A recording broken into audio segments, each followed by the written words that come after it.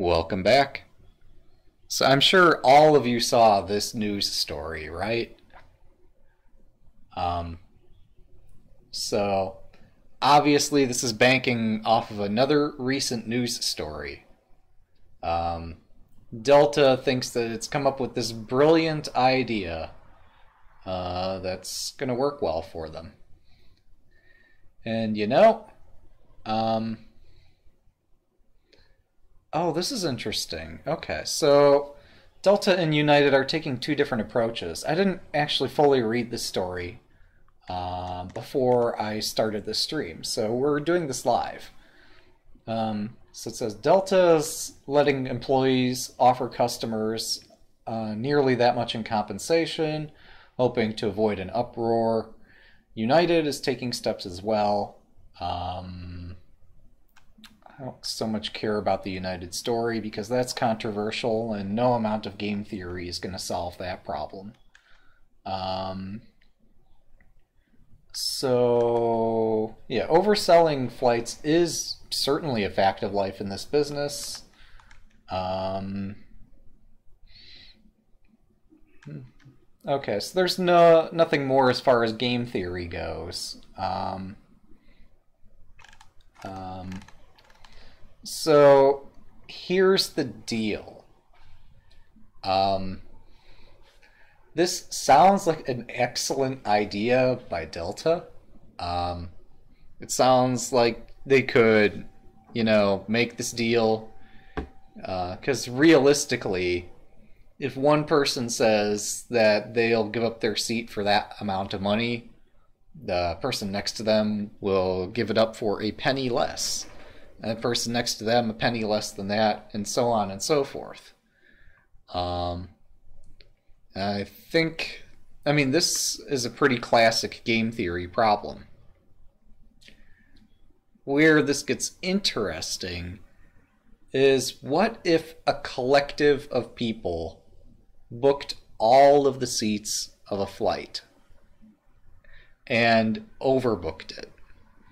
So I don't know how many seats you could manage on the largest possible aircraft. I guess we'll say 200 or so. I bet Delta's run the numbers too. So if you estimate, 50 to 100 for a flight, if all the seats are booked all at the same time, 50 to 100 per seat times 200 seats or so. Yeah, it seems like they've actually done the math. So, yeah, anybody looking to game this would not only need to have that entire collective of people completely unilaterally in agreement against Delta to not give up their seat for anything less than that number. But you'd also need to manage to overbook the flight without Delta noticing. But, that said, I'm sure some people will try. We'll see how far they get with that. In reality, it won't come down to that sort of showdown situation. But if somebody actually managed, or some collective did agree to this in some sort of binding agreement and managed somehow for everybody in that group to say that they will not settle for anything less than that number, then there could be a payout. But that would be just as expensive, to reserve the entire plane, as it would, I don't know. There's still got to be some way to cause some kind of fun with this, but yeah, unless you can get a collective of people all completely in agreement and somehow Delta overbooks the flight and doesn't notice that this collective is after them. Yeah, it seems like Delta's actually run the numbers. Right, exactly. It's the same concept where you buy all the lottery tickets, or as many as you can. Basically, well, I guess you'd have to buy them all. And you share the winnings and that sort of thing. But yeah, no, this number actually seems like something in the right range where it would cost you about that same amount to reserve the entire plane. Um, Still, I don't know. I think somebody is going to try that idea. I can't be the only person to have thought of this. And it just seems interesting to explore from a game theory perspective. Um, but the more I look at it, yeah, deltas actually run the numbers. That's what really got me puzzled about this, was how did they come up with that number? Um, I suppose the way they did it is by multiplying the average seat price times the number of seats. And so even if they F up, all it costs them is a single flight. Plus they control all the other factors, such as, I don't know, whether or not they say they're going to run the flight due to weather restrictions and so forth. So they have various ways of shaking up that sort of group.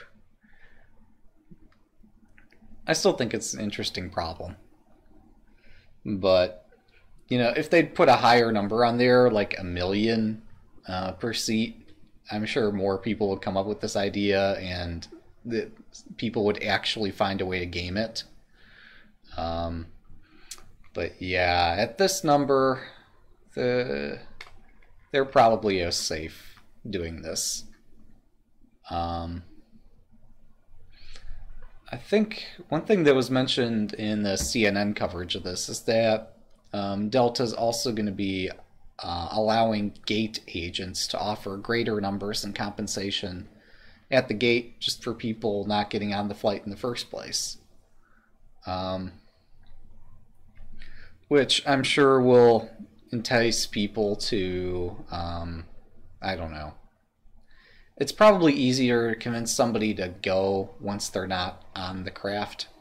And once they're on the craft, it's probably a lot harder, just emotionally, to get them to reconsider. I started this stream thinking I had a good idea, acknowledging that other people have thought of it, and then I realized, oh wait, deltas actually run the numbers, and yeah. It was still a fun idea, though. I wonder, are there similar fields where there are arbitrage opportunities like this? I mean, I'm sure it happens in big business all the time, but are there opportunities where just average people, people who don't have, I don't know, who don't own a big business are able to play that? Yeah, I know. It just seemed like this would be the sort of impulse reaction that people, that a PR group would come up with, and that some executive out on vacation said, oh, that sounds fun, and just lets it go. But yeah, no, Delta's smart enough that they will have at least come up with some sort of damage estimation, and they probably even have an insurance policy for this sort of thing, if I had to guess. Now, as to whether the insurance underwriter messed up the math or not, and it's going to cost the insurance company, who knows? So no, it's probably done by the books. But yeah, I wonder, are there similar situations where people have opportunities to mess with something like this? I don't know. It could be interesting, but man, thought I had it. All I had to do was like multiply the number of seats on a plane by the cost of a seat, and realize that even if they screwed up, it's not going to ruin their day. Now, if they were to overbook an aircraft by like 10 seats or something, Um, that might have some impact on their budget. But they're not going to do that. They'll notice if something's up like that.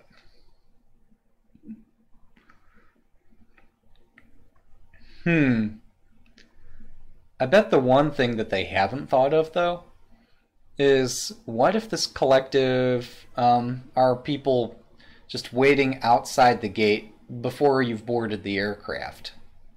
Could people unionize at that point? Saying that we won't give up our seats for less than a given number. Granted, these people would need to know somehow that the flight's been overbooked. But if you knew that the flight was overbooked, because most are, and you knew that everybody had shown up to the gate, you'd have an information advantage over Delta. So I guess that's the opportunity, is the sooner that people can identify, before Delta identifies it, that a flight's been overbooked. And subject to condition where the weather is not in any way impeding the flight, people could actually make a buck or two. A person could even make like a mobile app that runs on like Android and iPhone and so forth to help people collect and get money for giving up their seats. You could probably make a buck releasing the app before it gets kicked out of the store. As for whether the app would actually work or not, probably not. Even if it did work, I'm sure that the airport would find some way to either participate as users of the application or monitor the application. So you'd have to like encrypt it, and I don't know. A lot of analysis would have to go into it.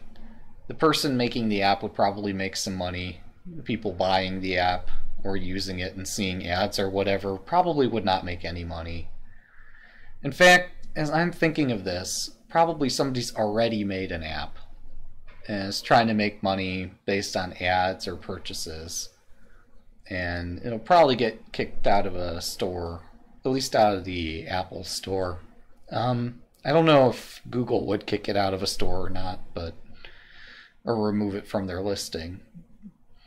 But I don't know.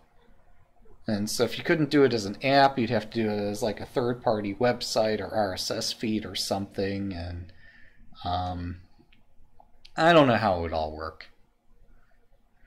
And as soon as you found a way for it to be effective, Delta would just change their number.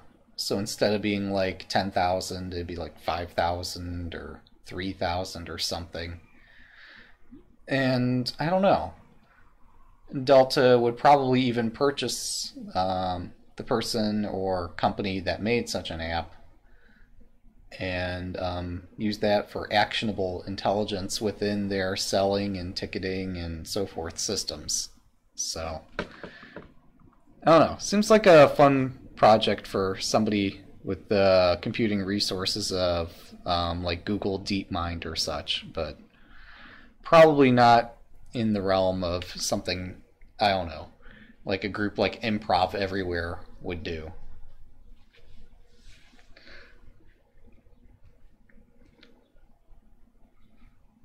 So, yeah, that's numbers, math, game theory, legalese, and technology in a nutshell. Um,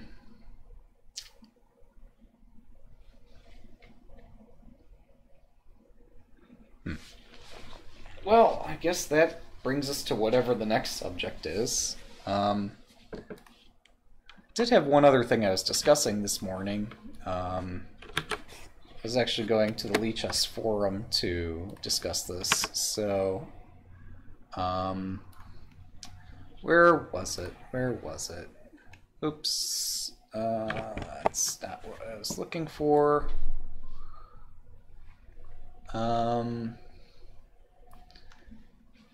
Yeah, so we were discussing Swiss tournaments. That looks kind of fun.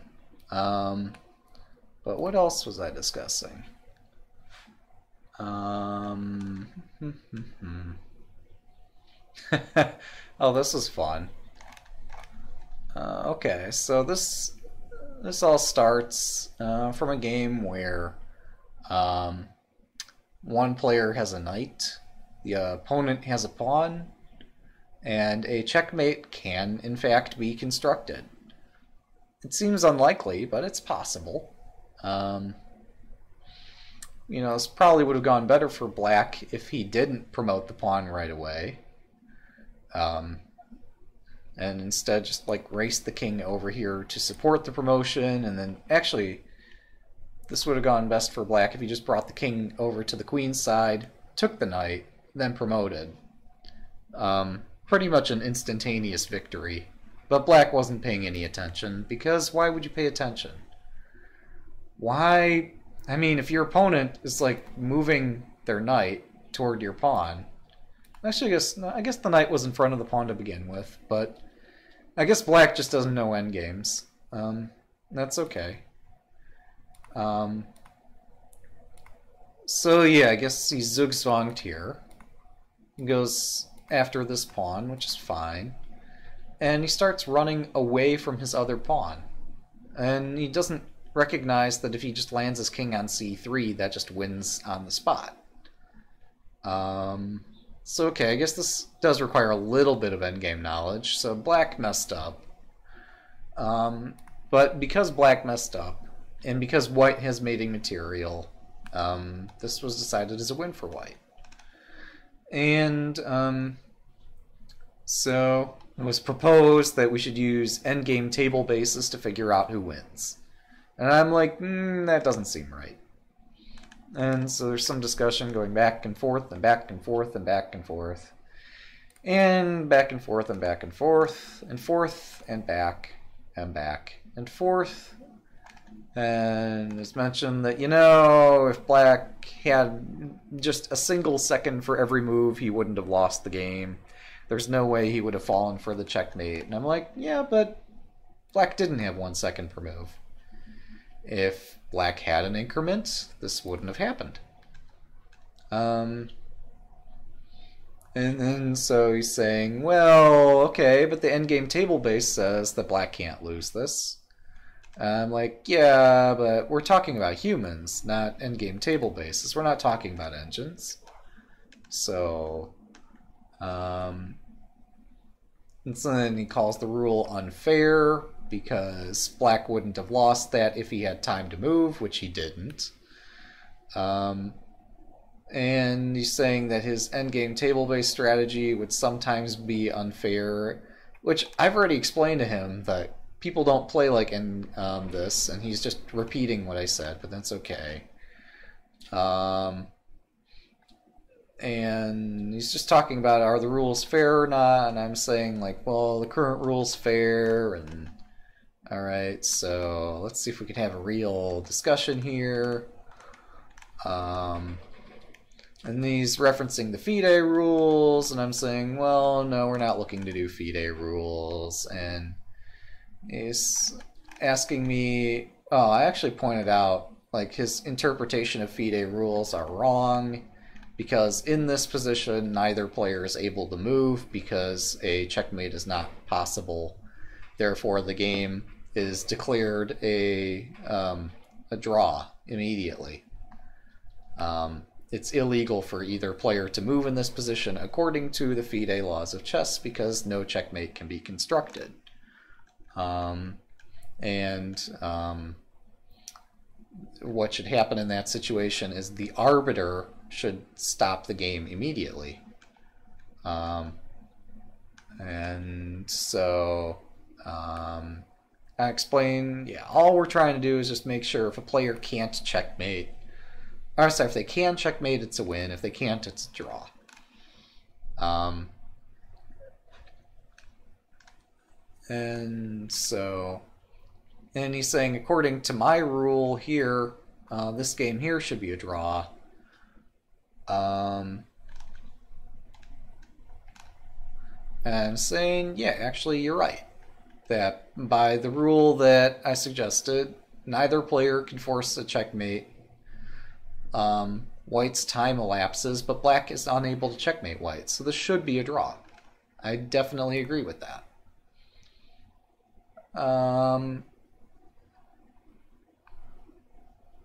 And he also argues with my interpretation of the FIDE rules. So I explained the FIDE rules to him in clear detail, saying that position where neither player can checkmate is in fact a dead position, and my goal is not to do the FIDE rules, and I'm not sure why you brought that up in the first place, other than they sound quite similar. Another player suggests, in fact I explained that I have an explanation elsewhere, agreeing that yes, a position where neither player can checkmate should be a draw when one player's time elapses. So another guy suggests, well, do something that we were doing in the past. If a lowly 1600 rated player could figure out how to not be mated against so little material, declare the game a draw. And so I say, okay, fine. What do you mean by that? So, fun little discussion. Just keeps going and going and going. And then we got a little more discussion here. He constructs this really silly position where white's not able to move any of his pawns because it would be stalemate. And he's saying, like, the evaluation result of Stockfish is incorrect because it should be 0 and plus 86 is just wrong, in his opinion. And so he says that his Houdini got to a 0 evaluation, therefore because Houdini gets a number, Stockfish should have the same number. And, you know, he's right that this position is draw, I think. And I said, well, you know, why should Stockfish say 0? Anything that's not a mate score is just an opinion. I mean, really what matters is not the number, but what moves that Stockfish recommends. And I don't know that I even understand this necessarily. Oh, I'm sorry, the pawns are going this way. They're going down the board. So this board is flipped. Okay, that makes a lot more sense. Yeah, so it's saying that Stockfish should recognize that this is a draw.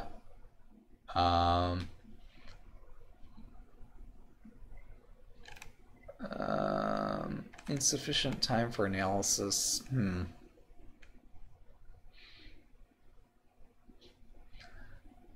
Okay, so maybe there is one point that I can glean from all this. And that's that even though a checkmate is not possible, perhaps there may be a concept that Stockfish has evaluated all the possible moves in a position and exhausted the search tree, and there's just no way to win this.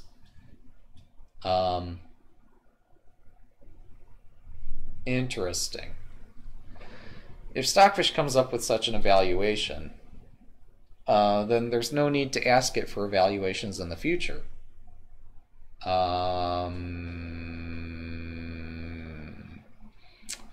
So that's not a Stockfish bug, that's a Lichess bug, technically. That the Stockfish is able to somehow say that I've searched to depth 1 billion, and this is just a draw, and it really doesn't matter what you do. Actually, the way the Stockfish could best return that, if we really cared about it, and I don't think we do, but if we cared about that sort of thing, then Stockfish should just say, I've analyzed this to depth 200 something. Here is the drawing variation. Oh, but that won't stick. Because, like, if I say king b2 is the drawing move, I can only give one black move here. Really what I need to identify would not be positions where with best play it's a draw, but with any play the only possible result is a draw.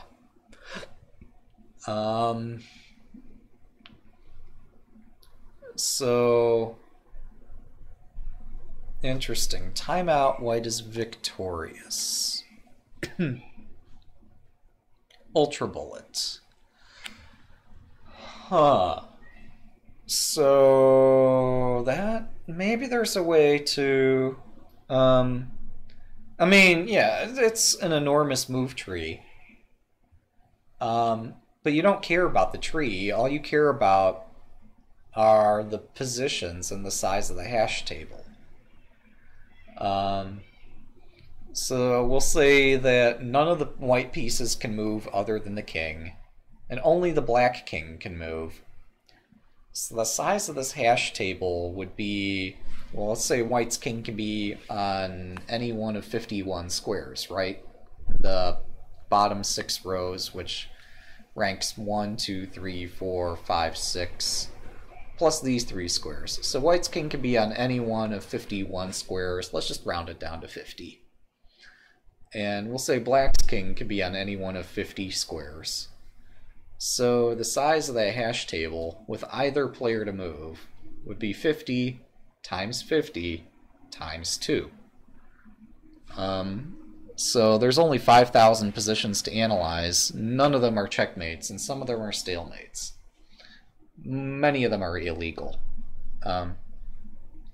But yeah, this is a fun experiment, actually. I like this position. This is a really fun test position. I actually don't know. Huh.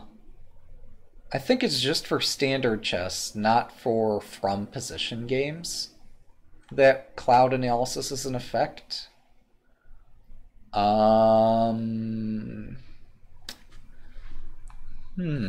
Interesting.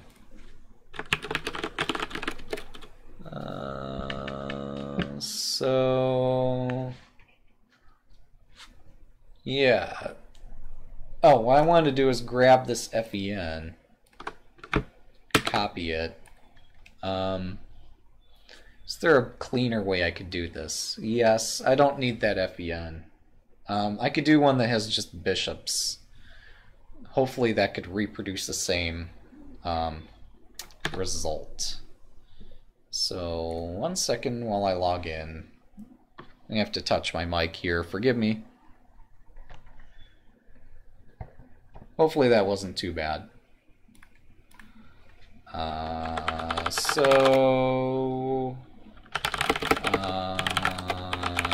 think I'm in. Okay. Let's put my tabs together so we can all see what I'm coding.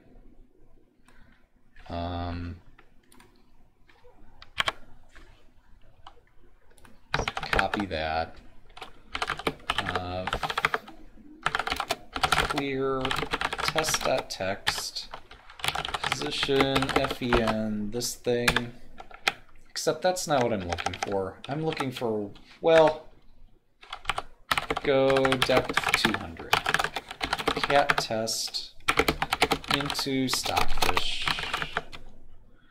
And this should say it's evaluating this as 86 pawns better. Let's try a simpler example like I was saying. So after setting the position, we're just going to make the whole back rank bishops. 1, 2, 3, 4, 5, 6, 7, 8. Going to make the whole next rank pawns. White to move. Depth 200. So pretty clear that nothing can move in that position. Once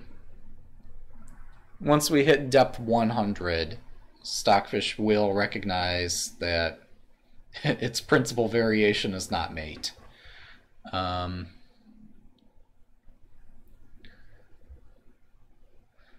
I picked bishops because all the bishops move the same way. So that should make it simpler to do the move generation. Oh. What is this?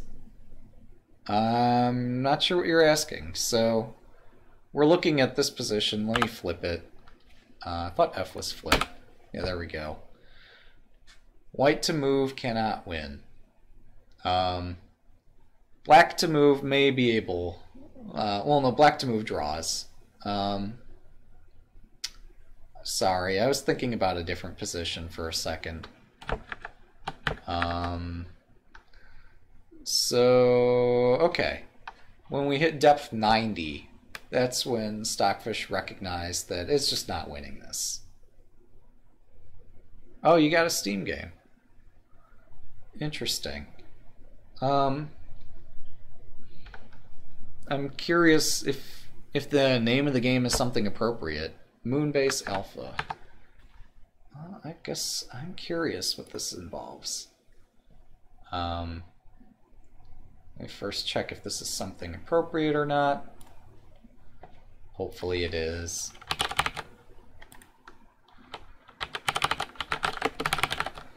Okay, that looks... Why would you do this if you have KSP? Well, let's see. Is this... That's cool. Oh, yeah, no, this reminds me of another game. That's cool. Requires a third-party EOLA, but as long as it's not with, like, EA or somebody ridiculous, that seems okay.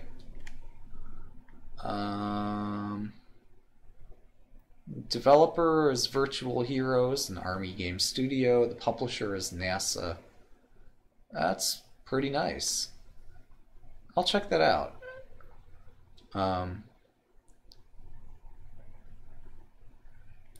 Turn on text-to-speech and settings. It gets better. Huh.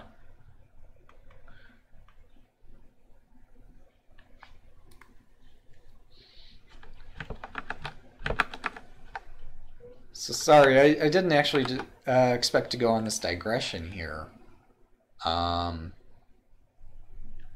Oh, here's a funny thought, right? You know how you give these settings to the engine and tell it has like 50 half moves until the draw. Just change this number a bit. Just like add 40 to it and see like how quickly it recognizes a draw. Wait, what? Oh, I'm sorry, that's not the half move clock. The half move clock's the other number.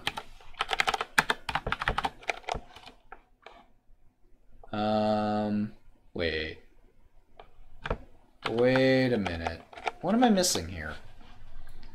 In this, like that last number is the turn number. The number before that's the half move clock. Oh, it's half moves. So yeah, let's just set that half move counter to 90 arbitrarily. Okay, and see that if we had only 10 half moves to go, it's a draw.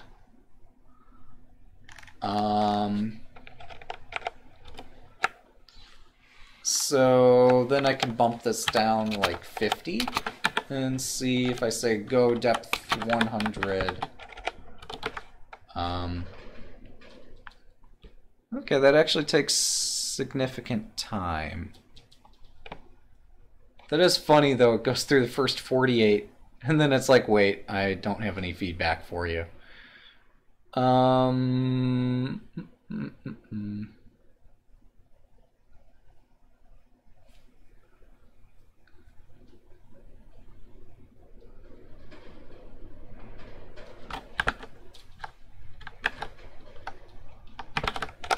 What happens if I change the half move clock to 90 and I say go depth 100? I know I just changed two factors at once here. In fact, I don't need this all bishops position either. Yeah, so we'll operate with the one that was in the diagram.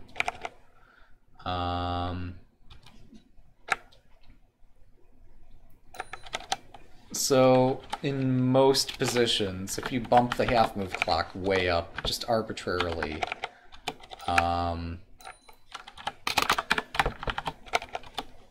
you will still get a correct result. So, how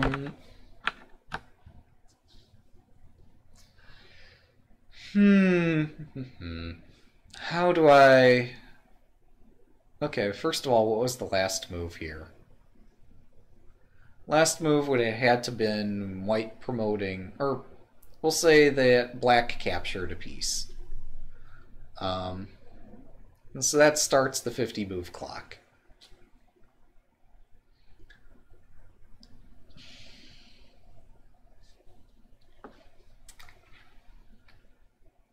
Maybe, I wonder, if you have a position where one player has only a king, what's the greatest the half move clock can become before we acknowledge that it's a draw? Like, if you have only a king, I guess king, bishop, and knight can take like 30 moves or something.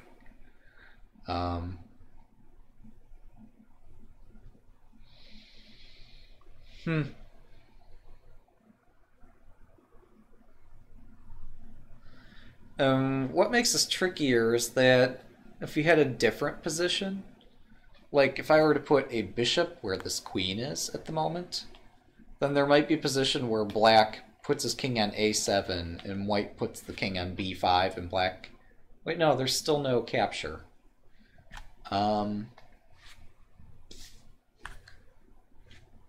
But yeah, I'm just saying there might be a way to construct a position where black captures some things and then dooms himself.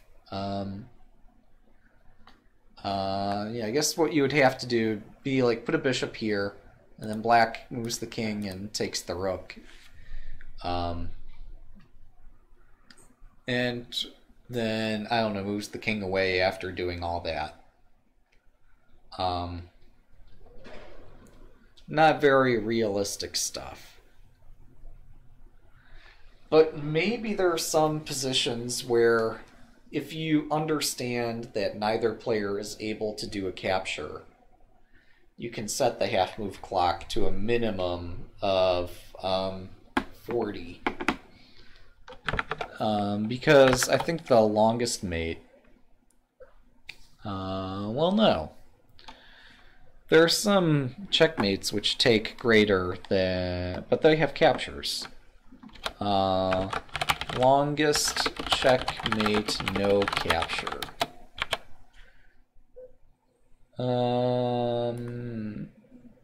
Because there are some checkmates that require multiple captures in the sequence. Yeah, I'm not sure. Longest table-based checkmate, no capture? Nope. Okay, here we are. Just have to know how to ask the right question.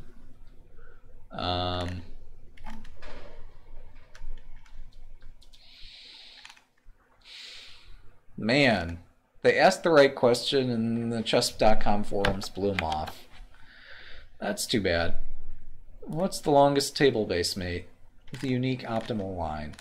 See, but this involves a capture at some point. I want the longest sequence where there's no capture in the sequence. I don't know. I have to give that more thought at some point.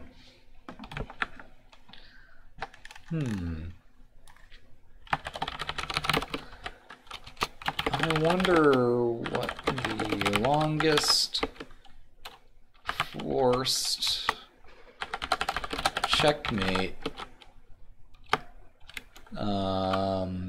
endgame, no capture, no pawn move is. If we assume the longest forced checkmate is 30 moves, 60 plies, then Lichess could Um, set the half move clock. And what? Then Lichess could detect this and set the FEN half move clock to minimum to at least 100 minus 60 equals 40.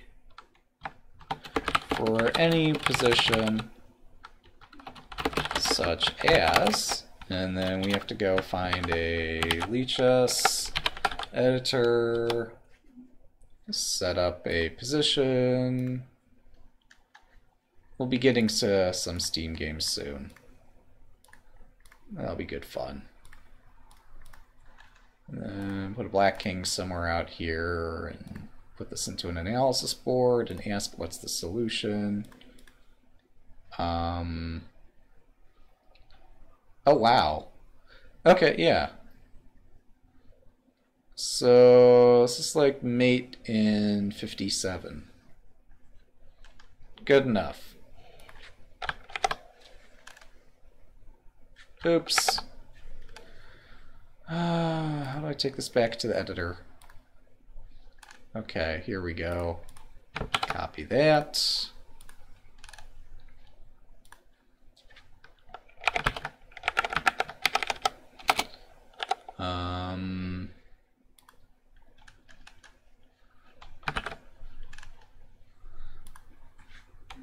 Could use a half move clock of 40 rather than 0.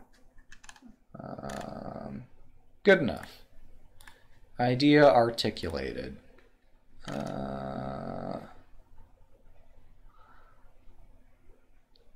Alright, so text-to-speech in Moonbase Alpha. Let's check it out. New tab. Exit that. Moonbase Alpha, text-to-speech. Oh. Wait, what?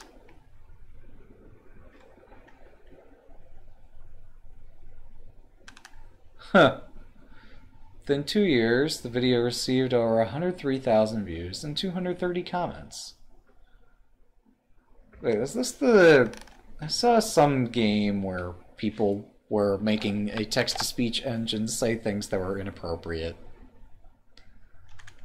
Advanced guide on text-to-speech. Or actually, they were making it like sing songs too and do silly things. Okay. There's a lot of good fun that can be had there, though.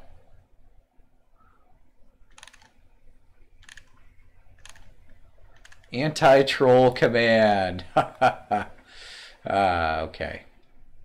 But yeah, that's still a cool game. Yeah, I'll experiment with that sometime. Don't know when.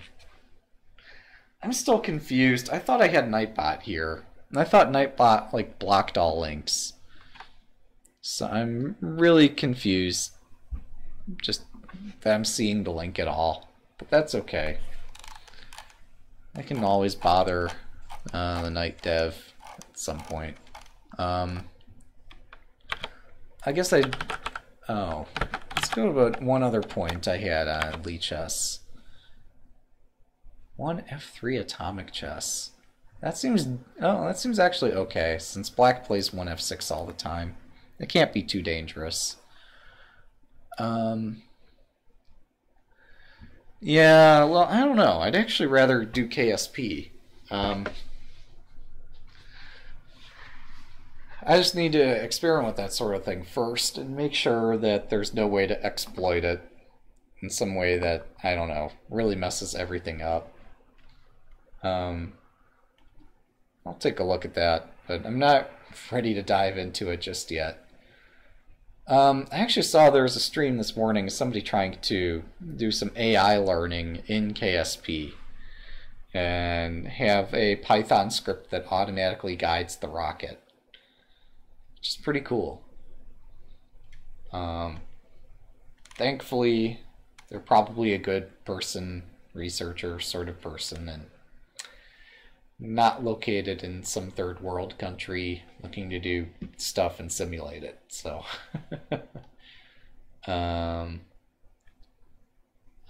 let's see, what was the other thing? I forgot my other point. Oh yeah.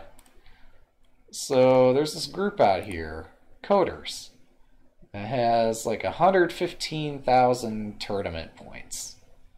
And I don't know how many people are in here. A lot. There's a lot of people. They're all cool. Many of them are busy.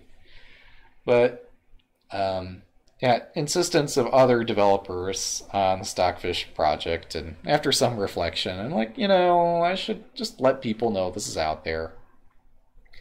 If people think that they have a way that they can patch Stockfish to work better, by all means, have at it.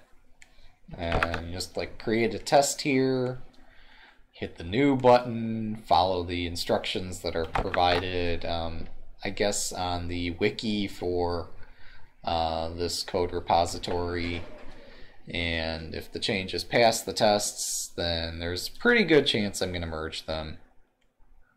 I'm not actually sure how the Python people did did that AI learning.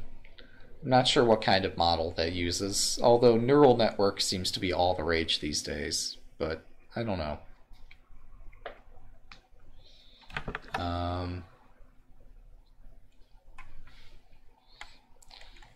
So, yeah, you can see, like, look at my test that I just ran just yesterday. It crashed and burned pretty badly. That tends to be a recurring theme with like half of these by either myself or by other people. It's pretty rare that I come up with something that works. Just kind of annoying because all I'm trying to do is just make it better. And honestly, it would be more fun developing if I could just check in my changes and be like, oh, that looks good. That was kind of the initial approach, where just do things by the seat of your pants and just see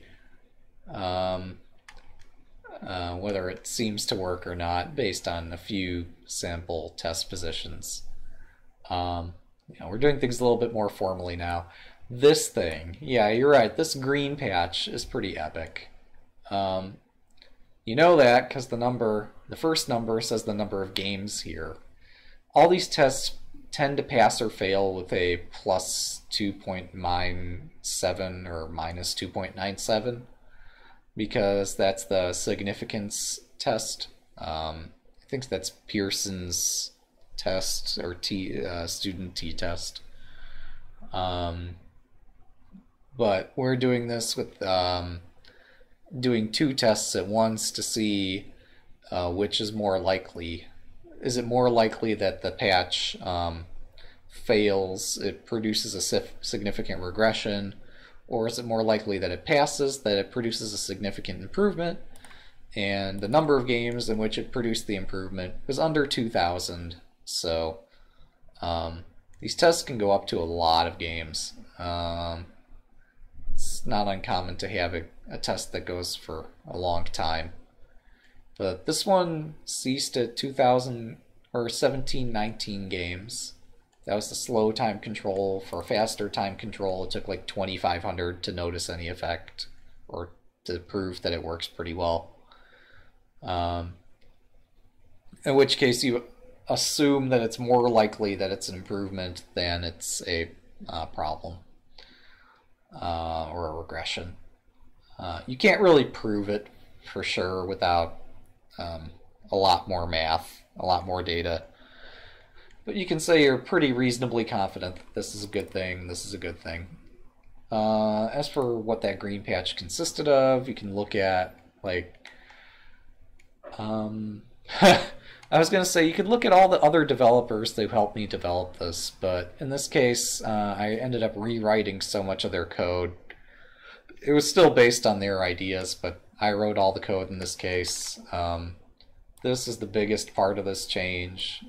These numbers changed a lot, where I introduced the idea here that, maybe instead of just checking, do I have a pawn, bishop, knight, rook, or queen, we could just check, do I have a piece in my hand? And if I have a piece in my hand, how afraid should my opponent be? Doesn't matter what the piece is.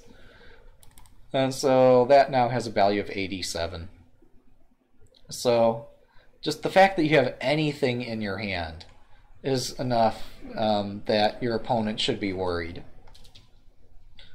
It doesn't really matter what kind of piece it is, turns out.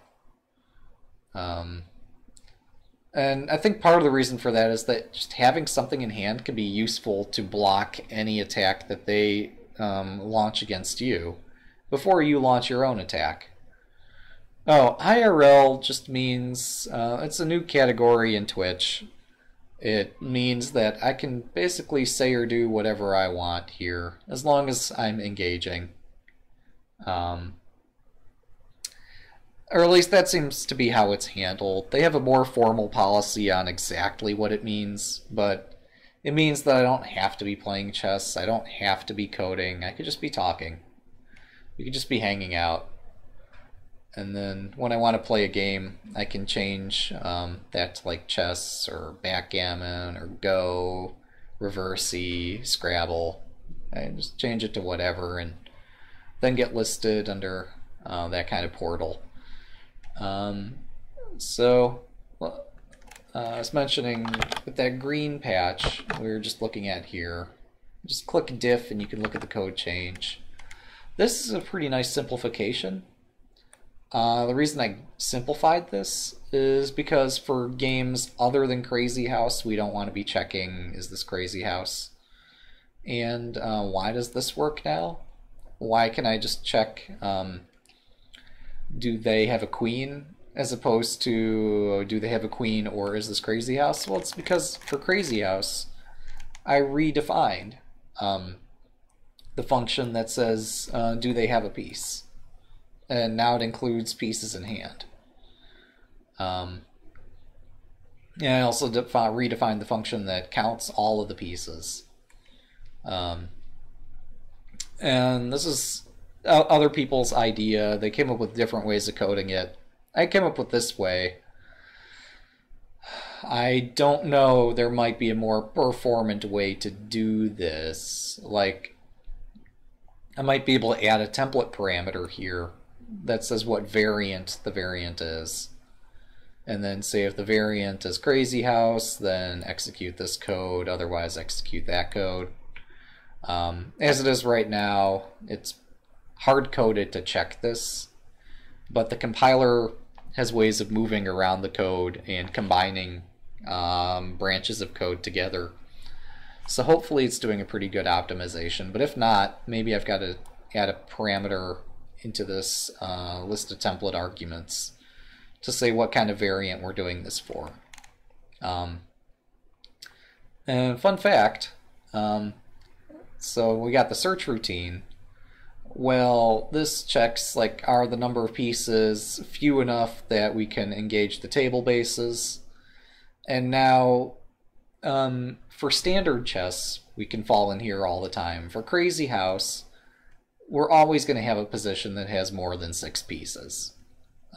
Nobody's going to set up, in fact, in Lichess, you're not able to set up a Crazy House game that has 6 or fewer. So for Lichess, we're A-OK, perfectly safe, never going to fall into this. But for normal chess, we got to get rid of an if statement. Yeah, I don't know where you're looking, but if that's a problem, I guess I could switch it to something else, or just say I'm not playing at all, but I'll have to think more about that.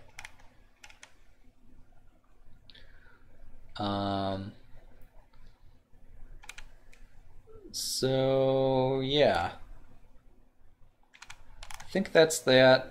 To get this change working, to get these other changes here tuned correctly, and this to work, I had to tune some other numbers, and some more numbers, and some more numbers. And I have to type all this in by hand. It's really annoying. Even though these numbers are generated by... I don't come up with these numbers. These numbers are generated by... Let's go to the Crazy House patches. Here's the test that came up with all these numbers.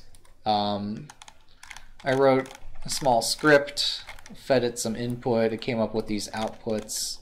Here's a graph of how these numbers changed before and after the session. If we get rid of the top line of this graph, you can actually see that all the numbers are moving around a lot. If you get rid of like basically all the lines on this graph except for the bottom few, you can see exactly what changed. So let's just keep, unfortunately, oh, wait, no. I was going to say I can't multi-select here to get rid of, oops, did I break it? No, I didn't. Oh, that is super unfortunate. Takes me back to the top of the list every time okay, this could take a while.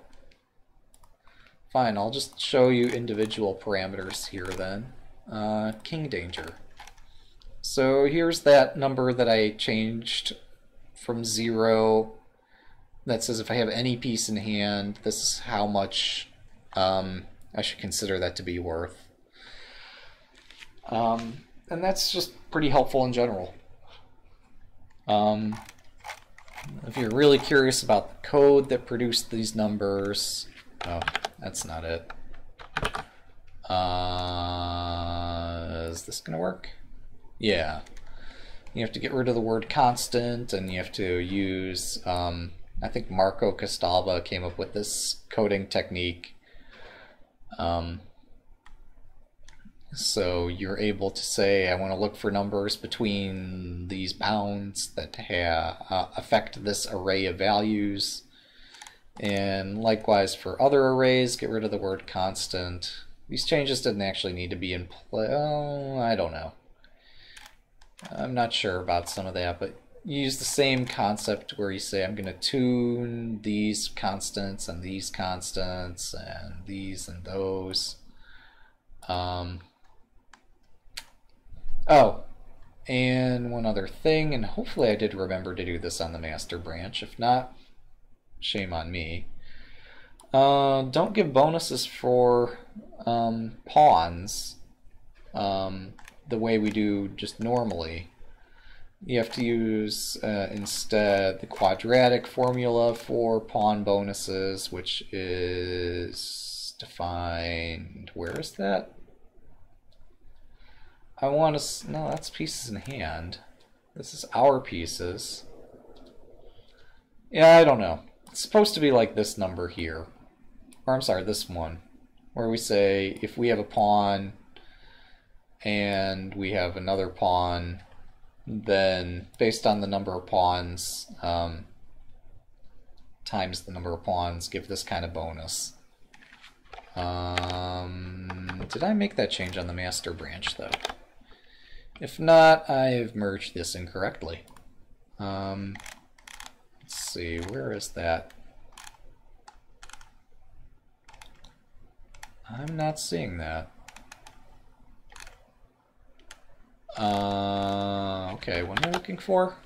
I'm looking for...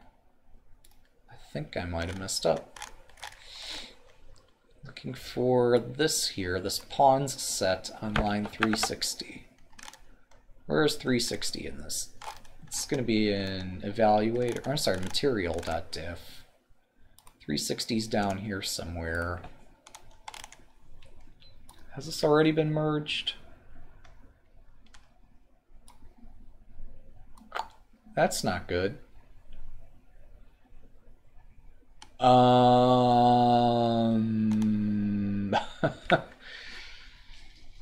This is why we do code review. Oh my goodness. Let's So it's possible I might have merged something that didn't match up. Oops. Okay, so what's the current state of that file? Source, material, pawns set. Damn it. Well, gotta go fix that. That's a bit embarrassing. Whoops. So here, and then get this tab over. We'll fix this bug.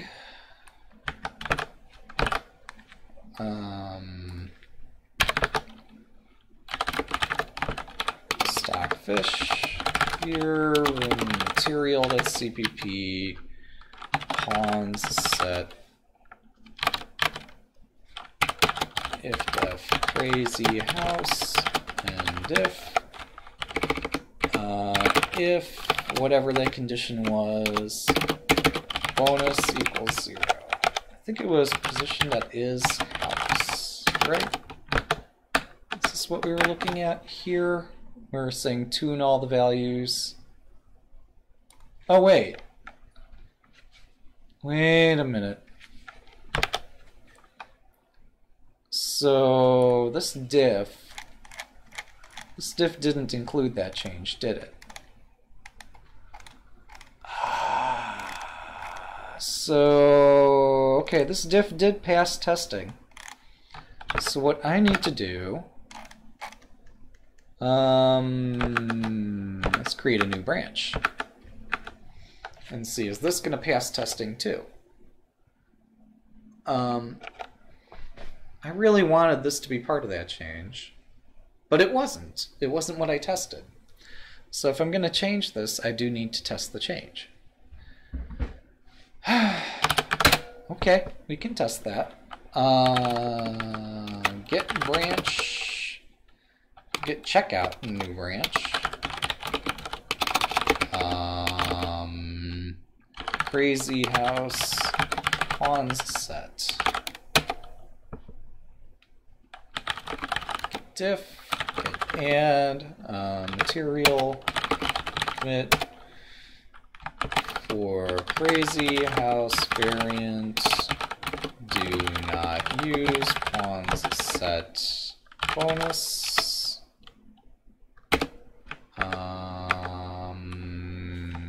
Did I have a? I don't have a task number for this, do I? Or an issue number. Okay, what recently changed here? I thought I had, yeah. Crazy House quadratic and King Danger formulas. Yeah, so number 172 is the issue we're referencing.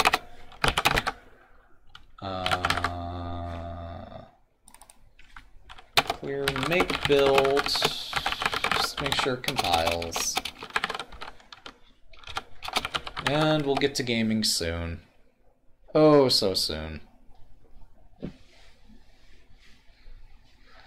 But yeah, I do tend to use this stream category when I'm not entirely sure what I'll be doing other than talking. So, I still have that tab open in the background of my computer, saying that I've got to do this Advent of Code challenge at some point. And what? It's been like 3.5 months since, well, 4 months since Advent. 4 months since December. So, we'll get to it, don't worry. Just give it time. Maybe we'll get to it by next December. Maybe sooner, maybe later. I'm sure there's plenty of games to go do. So if I run this, does it run? If it runs, I haven't broken anything significant. Git push origin new branch and say that's good to go. create a new test. Say it's going to be for Crazy House. Here's the branch number. Don't need that. Don't need that. Don't need that. Okay, I still have that open. Cool. Get. Oh, never mind. Here we go. Here's the benchmark test number, which is the same as the master. I haven't changed how standard chess searches. It's Crazy House opening book. What was my message that I want to express with this? Get log.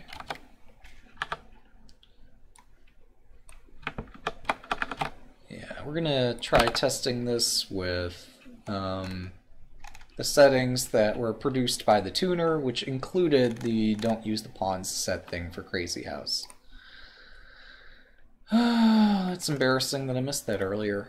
Oh well. So yeah, now we can see here's the new thing I just submitted. You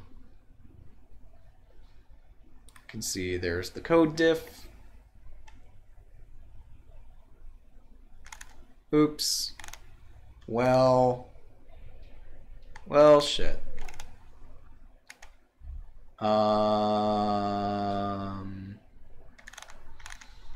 Yeah, that's not what I intended to test. Okay.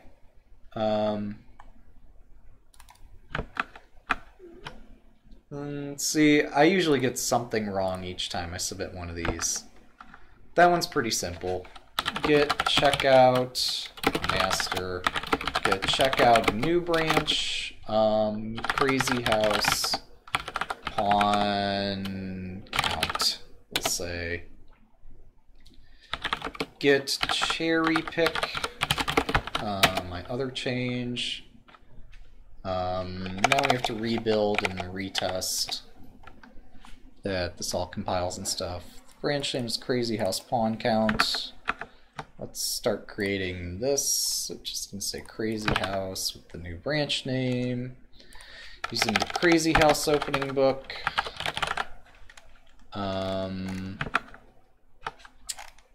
Yeah, so here... Oh, I'm not logged in. I can't get rid of that branch.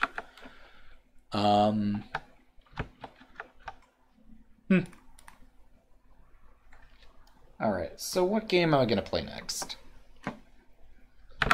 I'm already thinking about that because this is going to pass testing.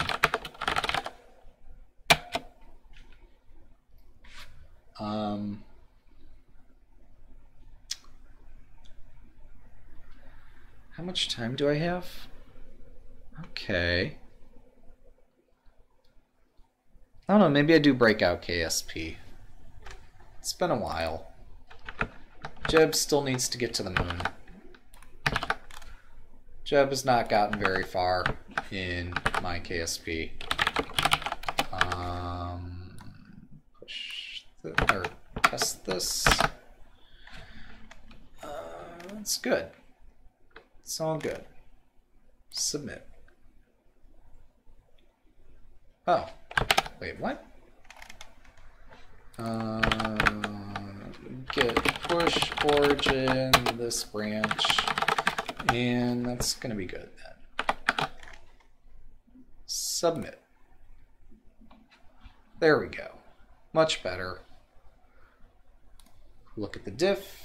This is exactly what we intend to test.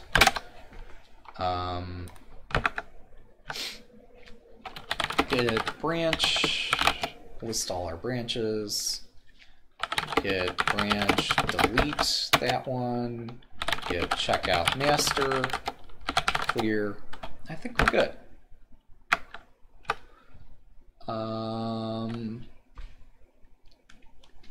Man, I'm impressed how many... Wait. That can't possibly be right, can it?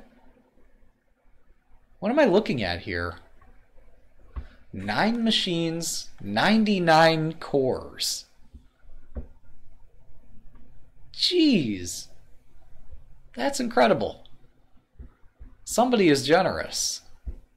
Or somebody works at a place where they've got computers that are idle or something. But we got 9 machines. Most of them are tanks. Rather, 6 machines each have 15 cores. I think they all have 16, and you're only allowed to use 15 at a time for this sort of thing. My own computer is able to run 4 threads at once. See, I guess it has 4 cores. But wow. That's cool. Estimated 6 hours for these 3. This one's estimated to take 1 hour, the thing I just submitted. That's amazing. Yeah, I think I'm done coding at the moment. Patch submission open. Nice. Oh, hey, look. What? I haven't deleted anything.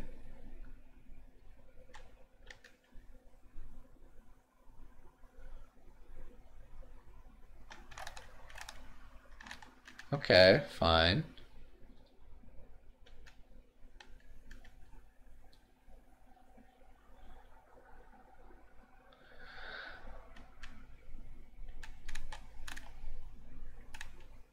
Oh, okay. 8 King A5 is considered a blunder. Yeah. If we assume the longest forced checkmate is 60 plies, then Lichess could set the half-move clock accordingly. And so for this King A5 move, wait.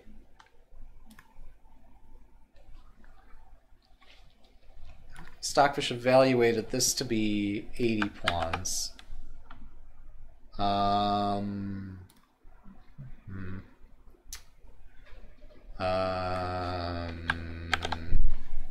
Yeah. So, I do not know who removed, deleted a comment, and I tend to agree that discussion can be constructive. That discussion is constructive.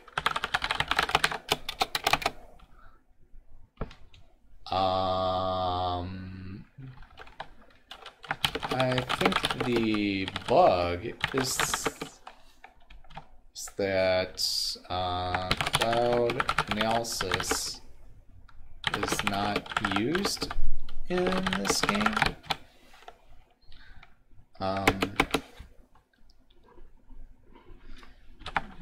It seems that eventually,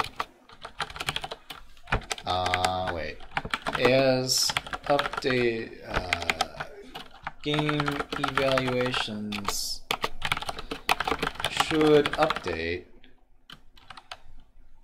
and annotations should change based on at least based on my assumptions about how cloud analysis works.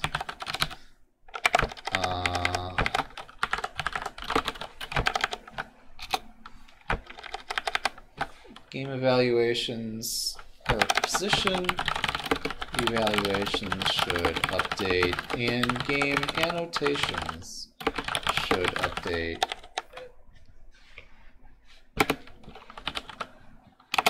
However, perhaps such does not apply to from position games.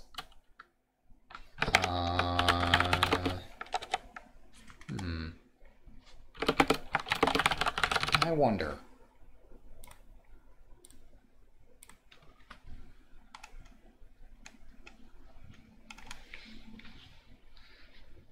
So, but yeah, this is, even assuming that an evaluation is wrong, it shouldn't remain wrong. Like, if I go here, and if I say figure out what the evaluation here is, go deeper, calculate this out to a depth 100, or however deep we need to go. I think this is already saying it's on depth 82. Which, I think once it cracks depth 90, it'll realize that this position is, in fact, drawn. Hopefully the stream doesn't crash while we're analyzing this. What are my settings here? Let's limit this to 1 CPU.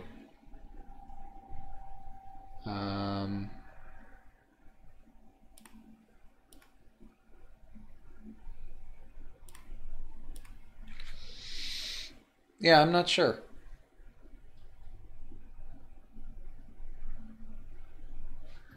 I could take a look at whether my computer's catching fire or not. Well, it seems like it's not. Seems like everything's okay.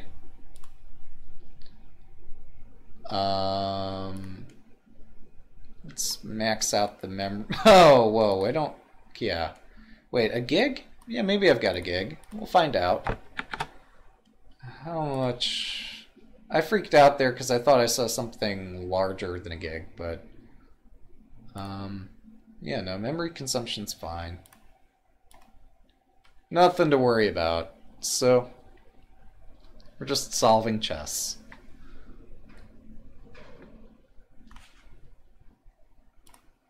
Let's try this again. So, 1 CPU, all the memory, infinite analysis on.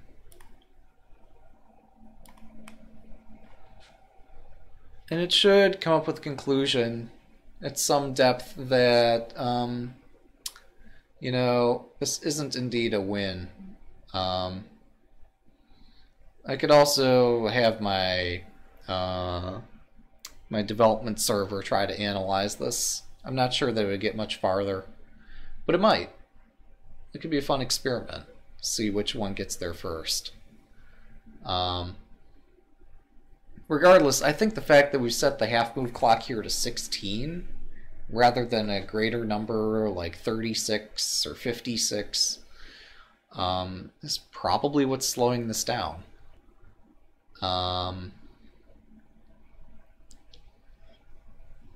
Yeah, and maybe the board editor shouldn't allow you to supply such positions where it's just a draw. Or maybe if the board editor allows you to enter such a position, and it is a forced draw, then at the time we're constructing the game, set the half-move clock to 100. And that way Stockfish won't be severely taxed by this. One could argue that Stockfish itself should detect this really obscure, stupid use case. And it eventually does, but one could argue that it should detect it faster. And that's just I don't know. The fact that you would take the world's most competitive chess engine and try to change it to do something other than what it's best suited for seems ridiculous. Well, you know, I was initially intending to do some gaming. However, this came along and kind of ruined my afternoon. Not really, but this provides an opportunity for me to do something better. Okay, so at least locally it remembers that this is a 0.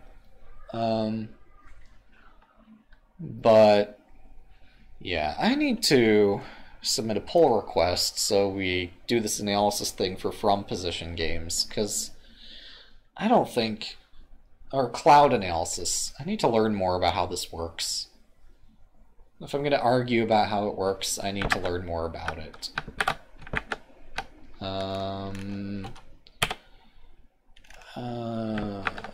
So yeah, if I refresh this, my analysis will go away. If my PC analyzes 8 king a5 at an evaluation of 0. However, cloud analysis is not in effect. So I guess we get to do some coding. I guess I'll set my stream category, etc. accordingly. Programming.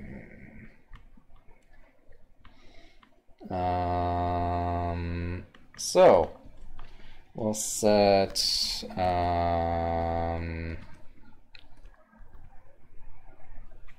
what would be some kind of ridiculous reference to put into the stream title? A more sentient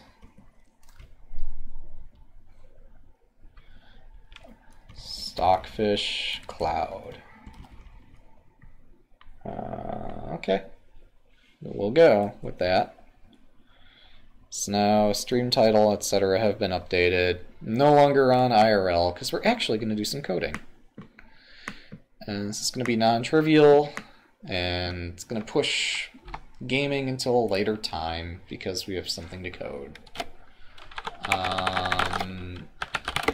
It's like every time I log out of this development box, somebody finds one more issue. And the only reason I'm going to take care of this is because I really don't think Lichess developers could be bothered to do this. So we need to find, well, while I'm doing all the analysis of the code, I need to first pull down the latest version. Get branch, show what you've got, get checkout master, get pull origin master. I think that's probably fine. Clear, get pull upstream master into origin. Get stash clear, get stash pull, get stash apply. Get push origin master. Okay, so clear cat build. Yeah, we want to issue this to check out all the things we got to check out. So okay, now we're going to take a look at how cloud analysis is done. I'm pretty sure that somewhere in the code we're saying we only want to do this for normal chess. And I want to say it should probably also be done for from position games. So, oh, interesting. There's only like 10 pieces of code and 12 commits referencing this. Cloud analysis on games. Okay. Interesting. Cached evals is cloud. Cache practice AI. Oh. Wow. Really? That's pretty cool. Merge cloud evals in client tree. Don't send same depth to cloud. Always send revert. Better stop of local if there's a better cloud evaluation. Make sure they're playable in practice. Okay. Stop analyzing locally. The cloud has an eval with a large depth. But no, where is the cloud? How do you cloud?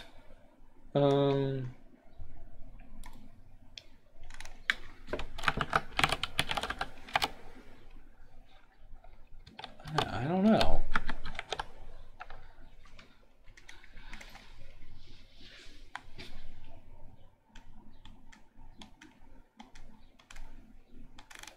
This says me... Oh, wait. Wait, that's UI. Are there any Scala files that do things with a cloud? No. Okay. So what gives?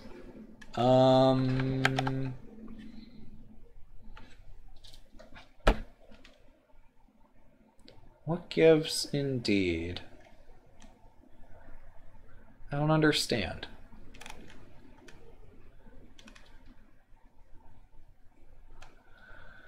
I do not understand. There's got to be somewhere where that controls...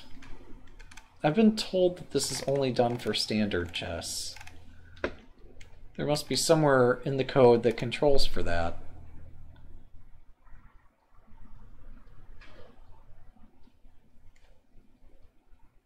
Where is cloud set equal to false?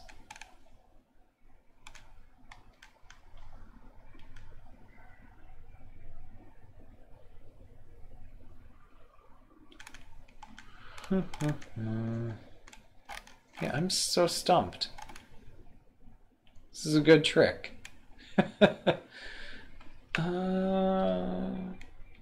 Use client cloud. Well, I guess we'll look at the code, and rather than trying to make blanket statements about how this works, always send multi-PV to evaluation cloud. Oh. Maybe the reason that this didn't get sent had nothing to do... Well, I don't know.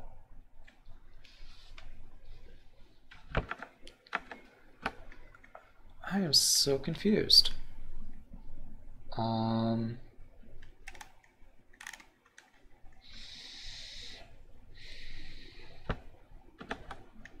But okay.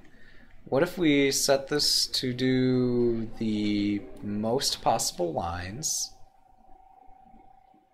and the most memory, one CPU, this position, and just tell it to go. And then if I refresh,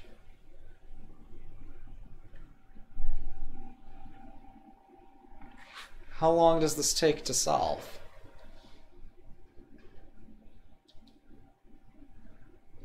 I am so confused. Why does this not persist? It says all of white's moves are plus 80. But they all transpose to each other too. Val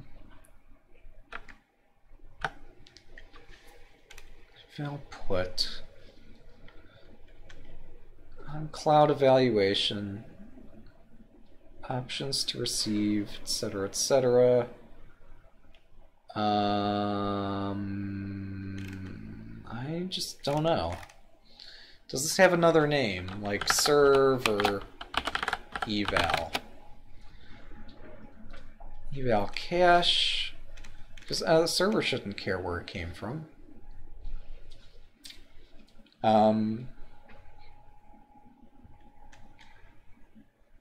Types, fine. Client eval? Is this another name for this? Is eval better? This is TypeScript. This is still a scripting language. I'm not sure. No, this still runs in the UI.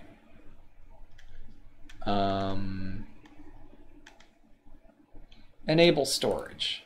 Now we're talking.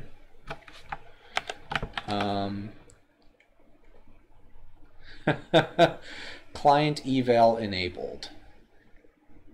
That's cool.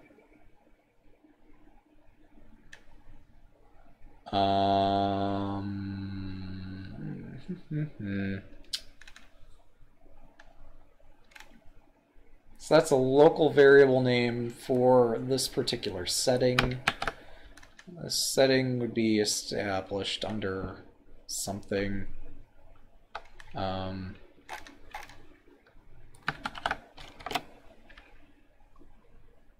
Nope.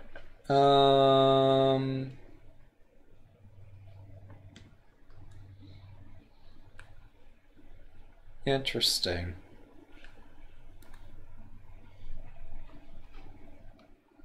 Enable storage.get equals 1, and the document's not hidden.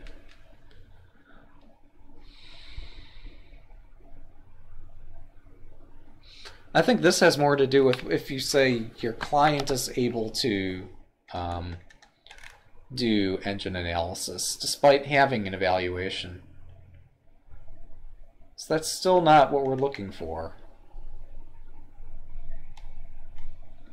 I am just super curious where server side this is all configured. I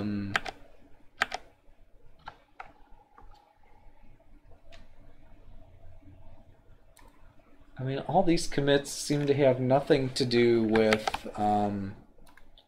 the server itself.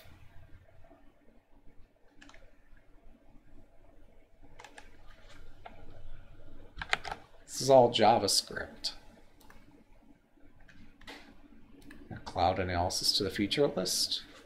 Yep. That's nice. Is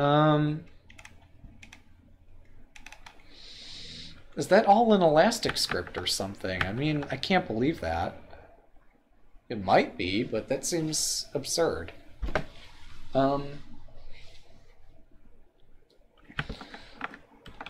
Meanwhile, my server's still downloading and compiling Lichess.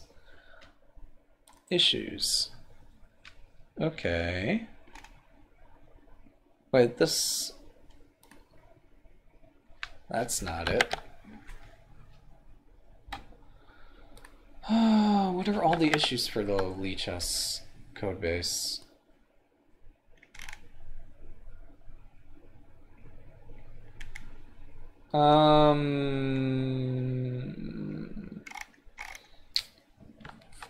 Well, I may just have to resort to filing a bug, because apparently I can't figure out how to code this. Let me log in to do that.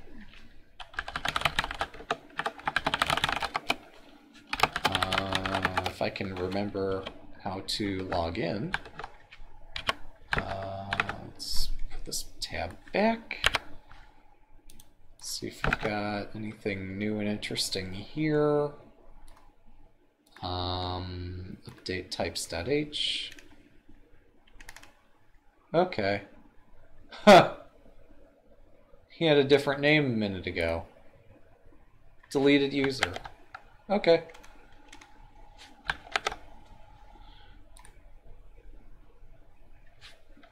Okay, that's cool. Wait, what? Conversation. Nice. Okay, so we didn't... Oh, I don't have that in my back buffer. Oh, never mind, we've got it here. Oh, this is table bases, not cloud analysis.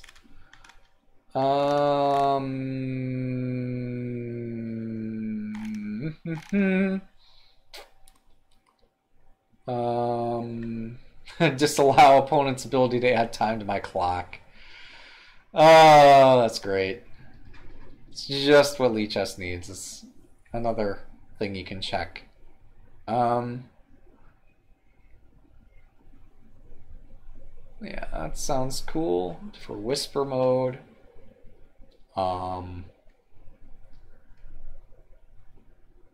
Okay.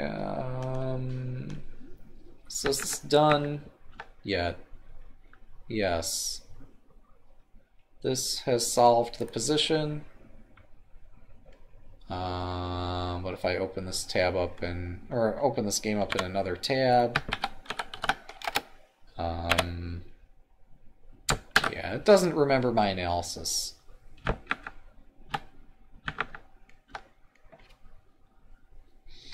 Okay, so... wait, can I link to this?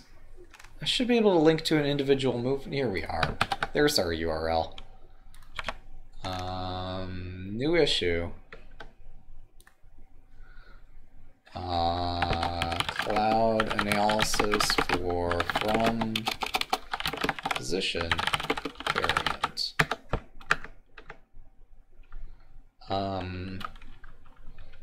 My computer analyzed this position to with multi PV equals 5 and depth equals 99. However, upon refresh, my analyses are lost. Stockfish analyses were lost.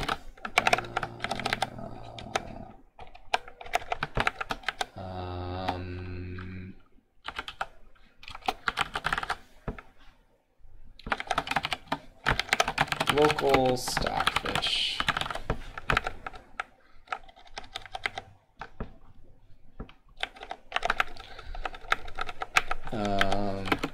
And eval changes from plus 86 to equals 0.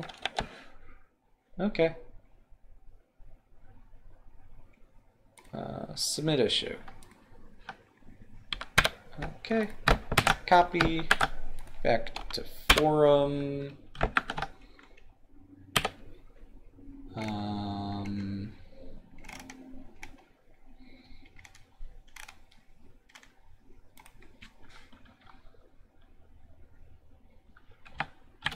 I have filed an issue and am attempting to code a solution.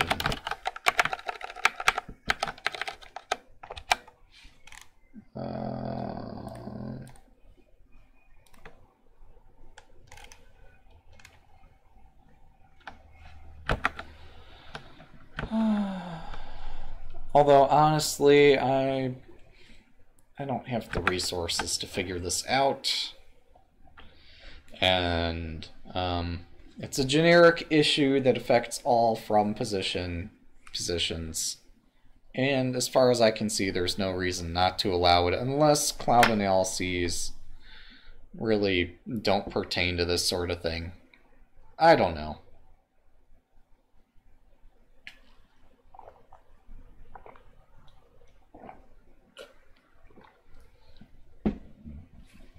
Maybe there's only so much of the cloud. Maybe the cloud is all consumed and there's no space left.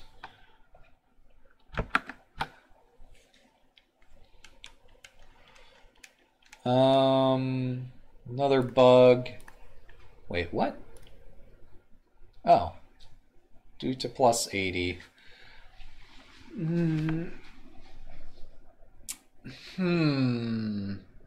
White is victorious, black loses on time. Yeah. Okay. Well, there's only one thing I can do here.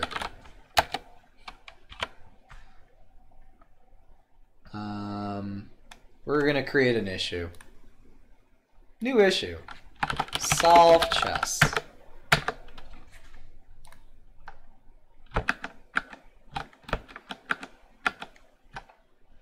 Wait, no, there's some more descriptive name. 1, 2, 3, 4, 5, 6, 7, 8, 9, 10, 11, 12, 13, 14, 15 piece table base. Solve 15 man endgames.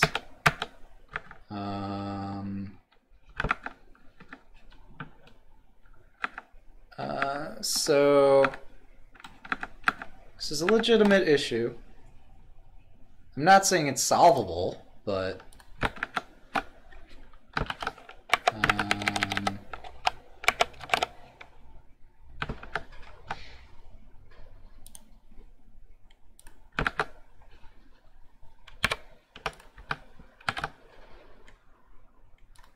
Okay.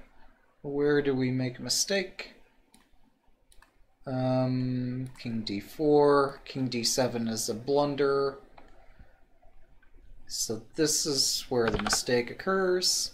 King d6 would have held. Okay. In under 25,000 flies.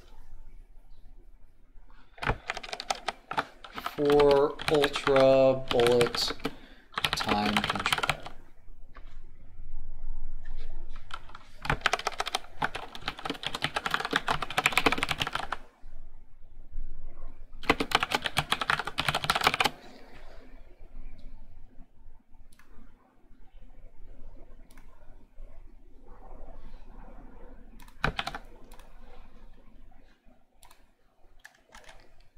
Okay, number 6.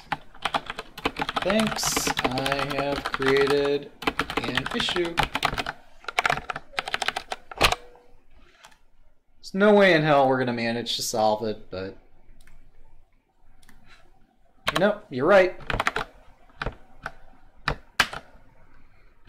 It's definitely a bug. Why is Stockfish so bad at chess? Who knows? Okay, well that's good fun. Yeah, I'm not sure that I could do much to help him there without, like, doing something drastic that ruins Stockfish for everybody else. But okay, we got the issue, it's filed. If somebody comes up with a 15-man table base, we'll make sure to create it. Make sure to solve that. But, you know, in the interim, perhaps that's not the best way to handle this. Perhaps we can just accept that Stockfish does, in fact, blunder. So Stockfish doesn't need to be, I don't know, some sort of god that just can solve chess, period, but it helps if it works in most positions.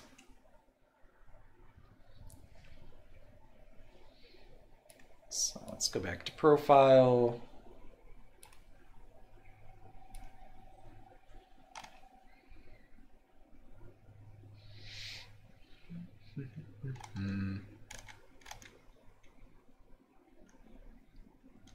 I mean, he's absolutely right that Stockfish should not have taken that rook there and should not have put itself in a position where its only move was to take the rook.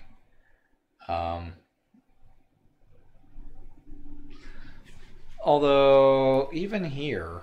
Well, no, I guess here, yeah, it is lost.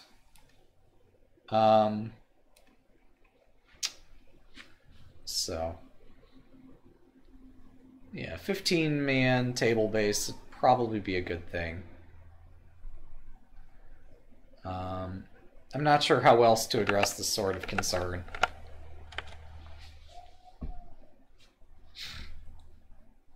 There might be a way to make it more resilient for this sort of thing. But yeah, once it's played King D7, the game's over. Maybe doing a multiple null move search in positions where it's just completely dead lost. Or this sort of thing might be helpful. He's conflating everything, which he's more than welcome to do. I'm not blaming this loss on Lichess. I mean, I could, but where's the fun in that? How deep does this have to search to figure out that it shouldn't play the dumb move? Oh, I'm sorry. We don't need multi-PV search on for this. So this is actually a pretty hard problem detecting the fortress. Okay, so that took how long? I wasn't timing. I should have timed that, but I'm going to say like somewhere between 30 seconds and a minute. Either way, that's astronomical compared to the amount of time spent to play a move in an Ultra Bullet game.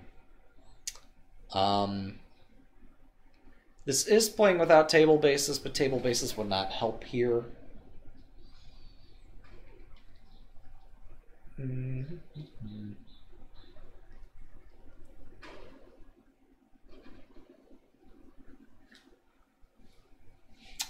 So, yeah, I think greater usage of null move search would help with these evaluations.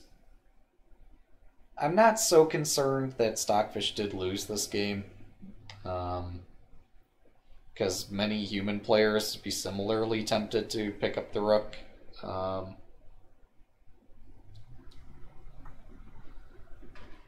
just not sure where to take this next here. Have to think about that. I mean, we could review like how Stockfish handle these currently.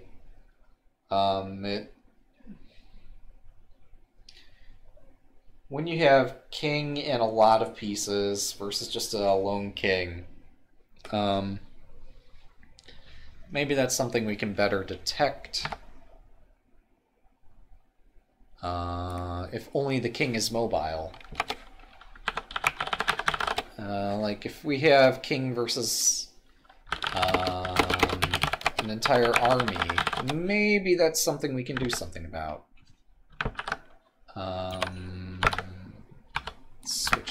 Let's put my tabs back together. Oh, in fact, I had a session open already, but okay, here's Stockfish development as opposed to Lichess development. Let's see, fish test or fish net. Clear. Get branch. List what branch we're on. Get diff shows we don't have anything locally checked out. Material.cpp, I think it was. King cross X or something. I don't know. Grab King XR somewhere. Case insensitive, maybe? No. Oh, this changed. Right. Endgame.cpp, of course. So where was the use case of king versus everything? Because that's not going to happen in a real game, but in from position it might happen.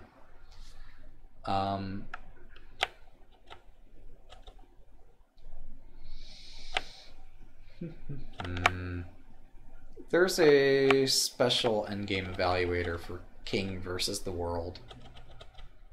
I just don't see it here. King in many pieces versus king is here somewhere. I just don't see it. Grab scale factor material.h scale factor returns a scale factor for the given color. We have to provide the position in addition to the color because the scale factor may also be a function which is applied to the position. In king, bishop, pawn versus king games, the scaling function looks for rook pawns and looks for wrong colored bishops. Okay. In material.cpp. Oh, I'm sorry, scale factor is defined entirely here. Which looks for a scale factor. Okay. Which is the data type. Okay, there's nothing declared here though. Any declaration that I want to look for is somewhere here.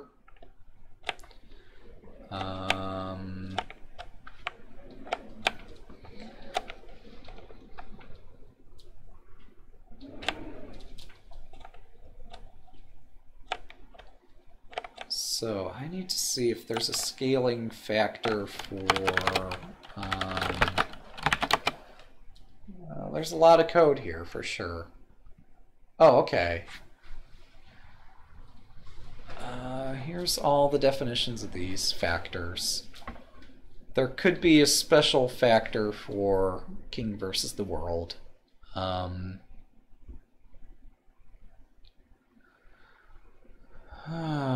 Okay.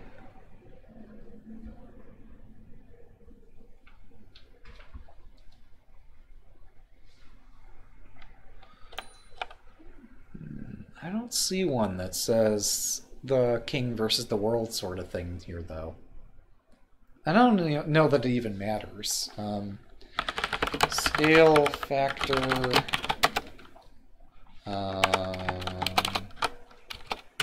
Max. Okay. So, sorry, this is the constant we need to look for.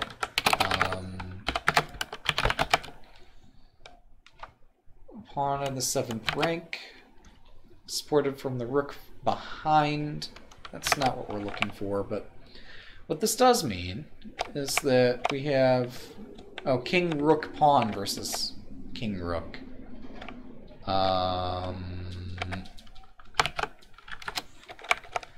Okay, so what are our various scale factors?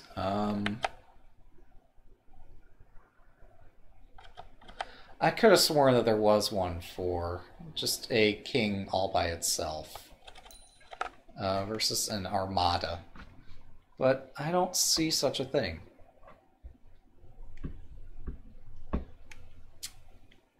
Yeah, apparently that's not a thing. Maybe that got simplified out at some point and was deemed no longer useful.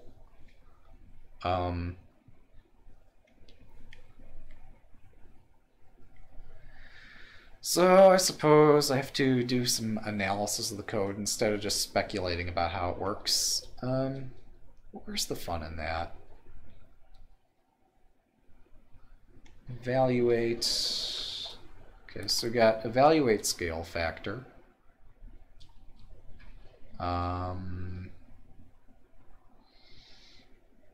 If we have this in the endgame table based and so on and so forth, which we don't.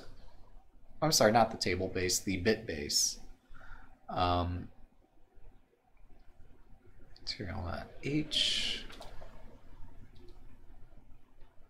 Okay, so I think I have to go to evaluate.cpp and figure out, computes the scaling factor for the strong side.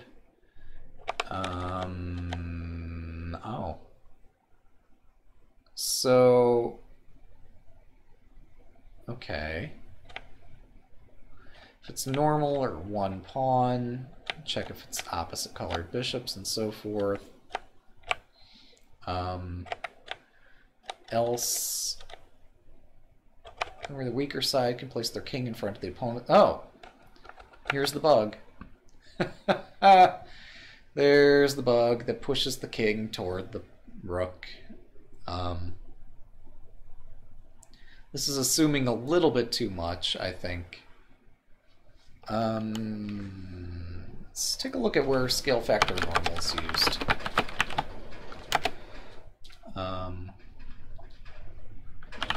Material.cpp.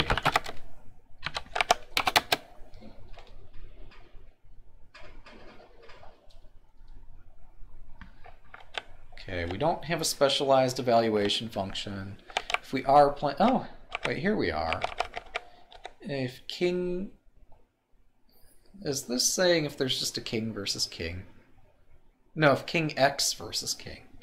Grep is KXK. Yeah, material.cpp is KXK. Okay.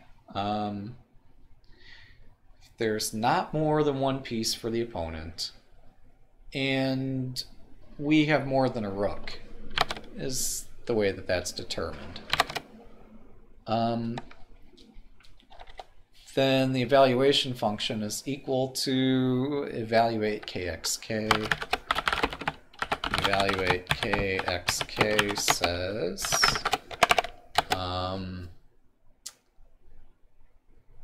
use the KXK scaling function, I guess.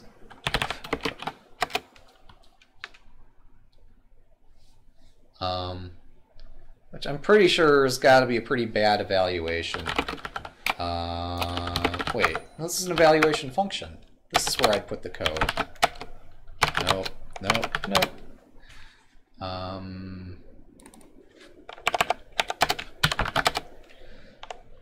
Yeah, this is where I would look.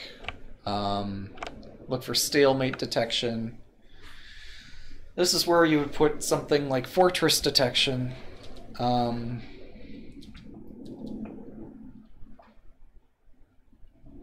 It simply gives the attacking side a bonus for driving the defending king toward the edge of the board and for keeping the distance between the two kings small. That's all reasonable.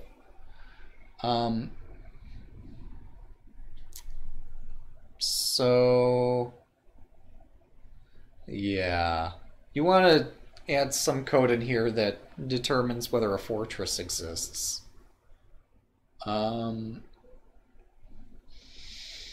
Winner king square, loser king square, result is equal to non-pawn material, etc. If we've got all that material,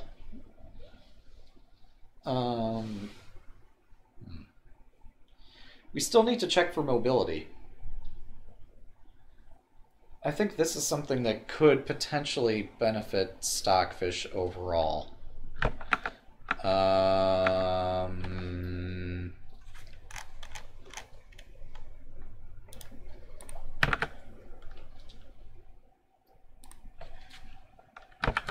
Improve fortress detection.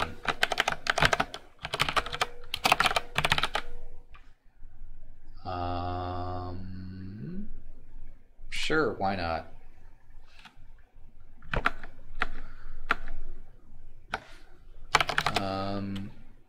Git checkout.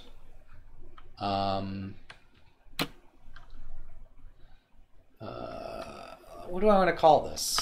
Fortress.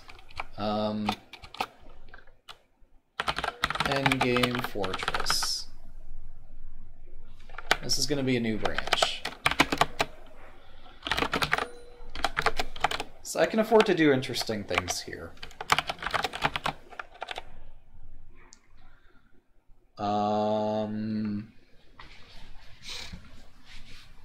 Let's see. So our evaluation would be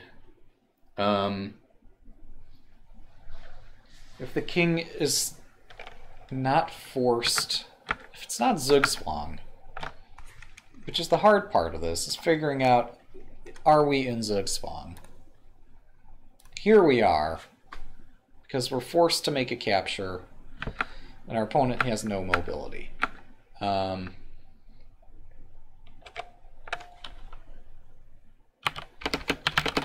Fortress detection with lone king.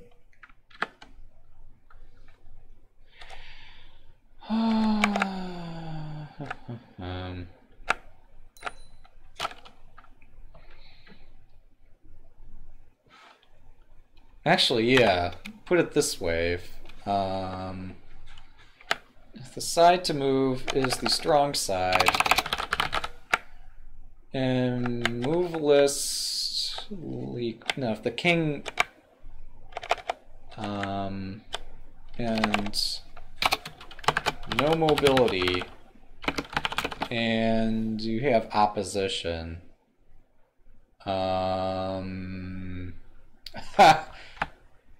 this is involving an idea I looked at just this morning. Line BB, line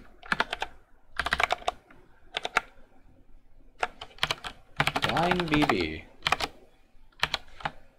Line? No. Grep line CPP. Yeah, so here's the way that that works.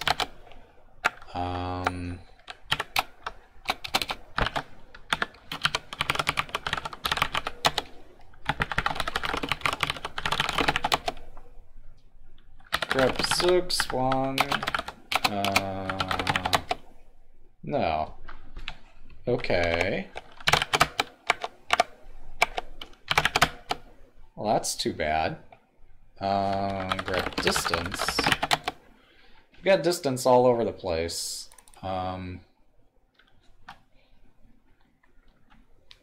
So...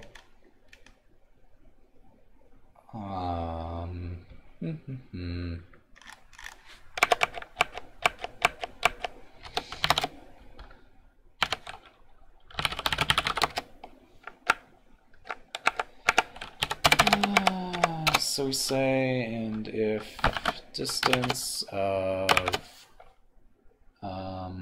between the kings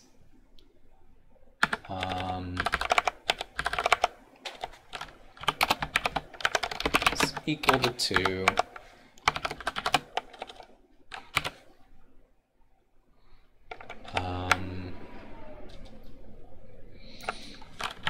and line BB of that winner king square, loser king square, winner king square, loser king square is equal to 2.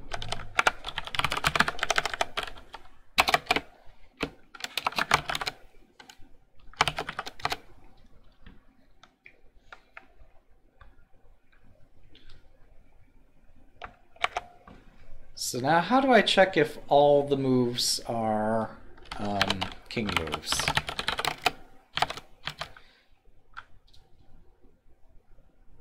Wait, does this rule work in this position?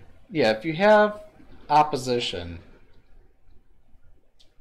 Can I construct a position where...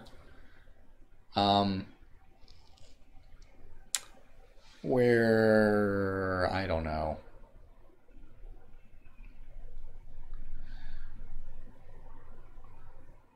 where a player does not have opposition but is able to somehow regain it by force. That seems unlikely, but maybe possible.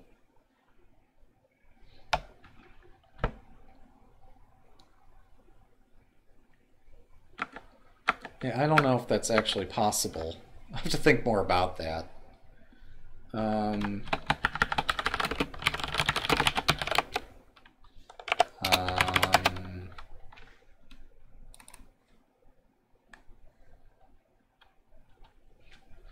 Here's evaluate.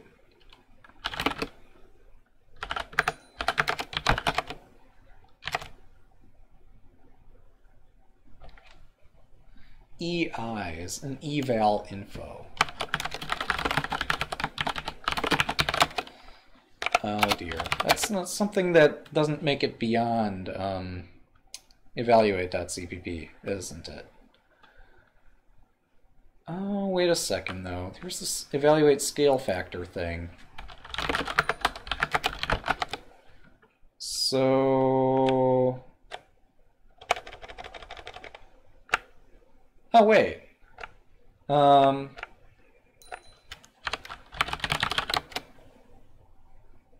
Where is mobility start to be defined for an eval info? I think considerably after we've determined the scale factor.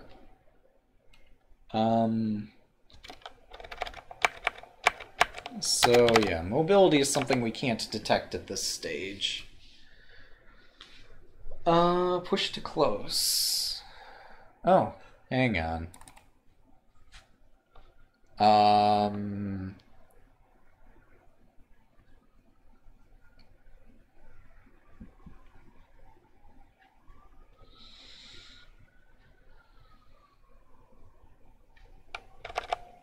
Let's delete these 4 lines and put them down here.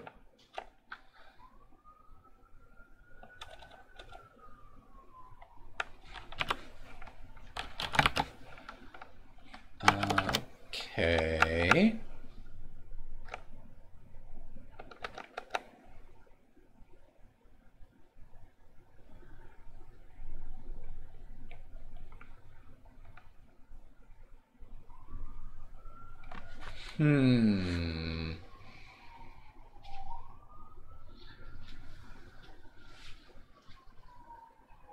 Result is the minimum of result plus win versus mate and max. Oh, okay. I think I have to discard this way of trying to code it. Get checkout. Instead, we have to look here. And see that after we've determined the scale factor,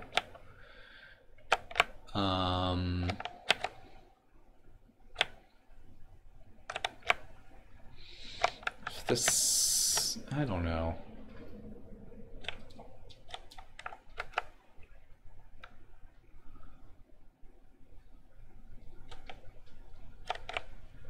Turn the scale factor, fine.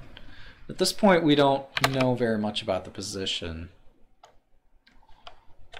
Interpolate between middle game and end game.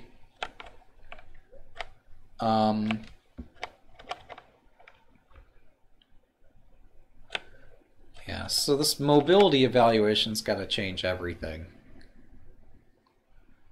And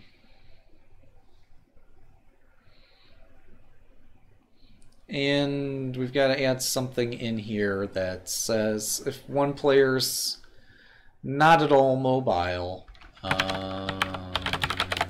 where is this defined though? Okay, so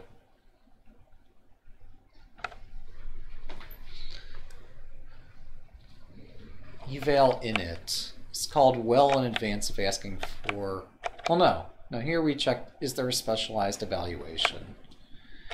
Probar material bit base, check for, okay.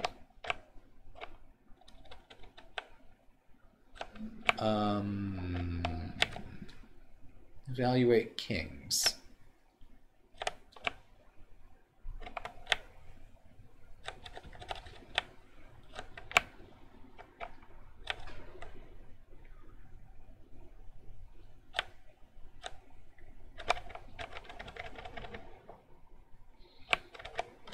Where's this brace end? Okay, here.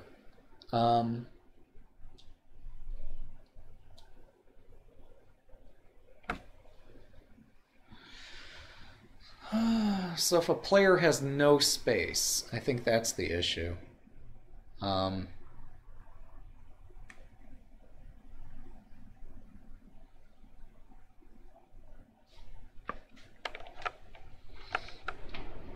do we do evaluate space?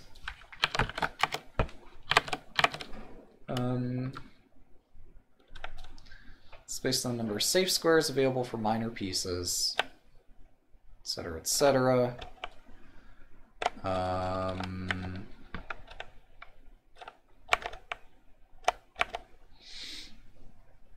It's equal to space mask, not occupied by our pawns, not attacked by their pieces.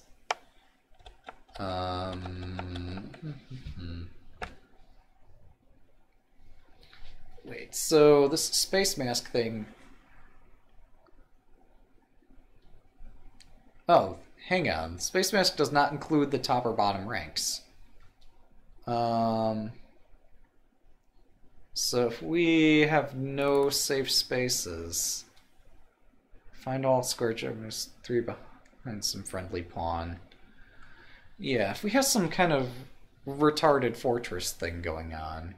I'm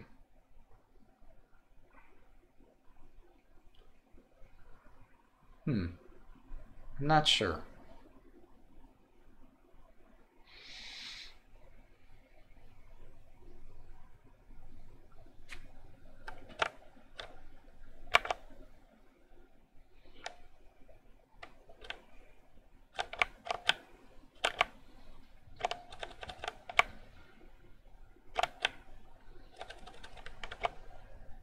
Oh, but this doesn't check for mobility.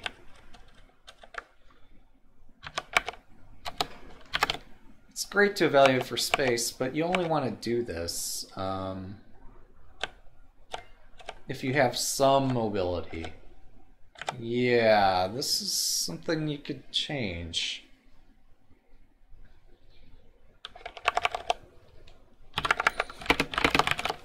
if EI.mobility. I don't know how to say this. Oh, there's a thing called mobility, in fact.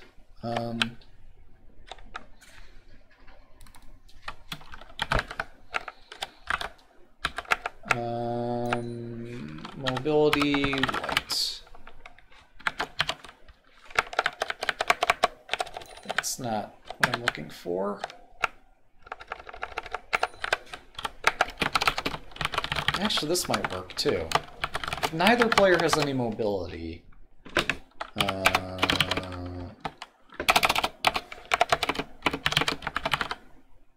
Oh, I can't do it there though, because that section of code is only enabled if we have horde chess. Whereas this can say and mobility white or mobility black.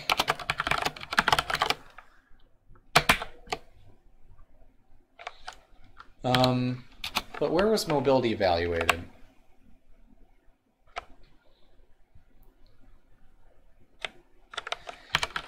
Evaluate pieces.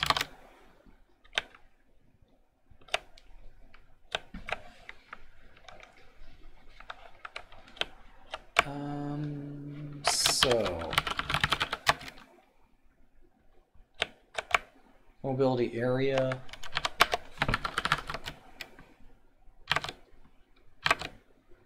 How is this established?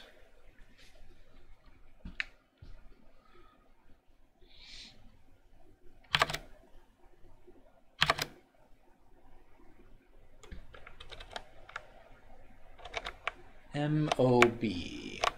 MOB is equal to what?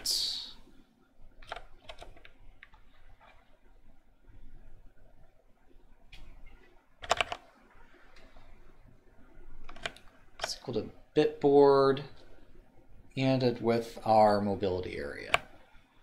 Bitboard is equal to what's attacked and not occupied by our pieces.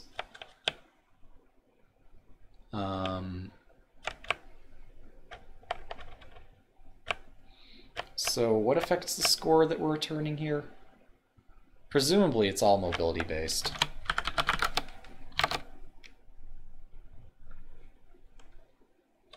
Bonus for this piece is a king protector. Ew. I don't know that I like that. It's going to complicate. Well, no, that doesn't change mobility though.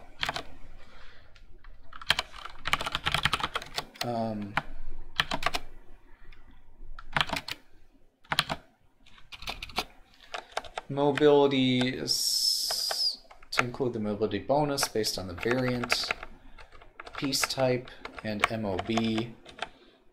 Okay. So mobility bonus.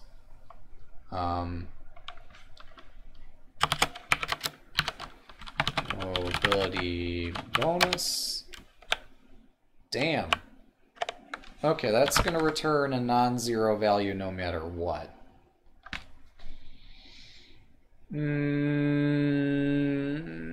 How do you check if a player has pieces that can move?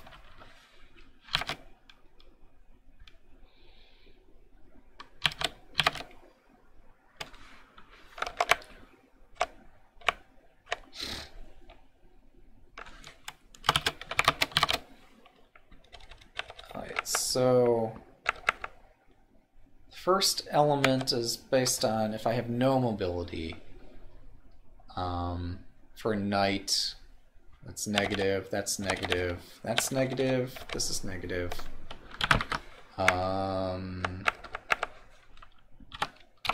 So if the sum of their mobilities is greater than 0,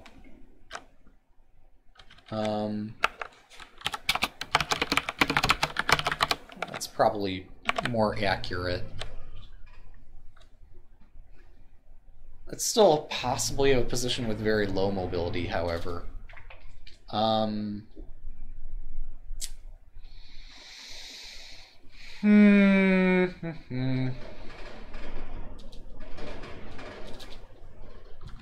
So yeah, I need a different way to check this.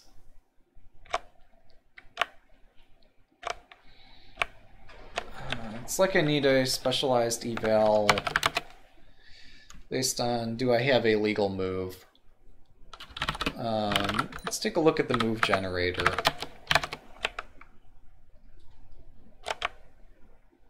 Do I have a non-capture is what I need to look for. Or hell, even a capture would work, but just a non-king move. Do I have a progress move of some sort, I guess. Even that's not good enough, though, because you get a bishop that can shuffle back and forth in the corner. And still, that'd be equal.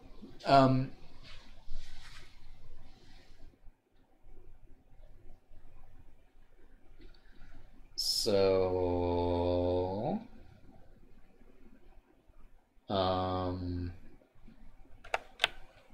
can generate moves for a given generation type. I'm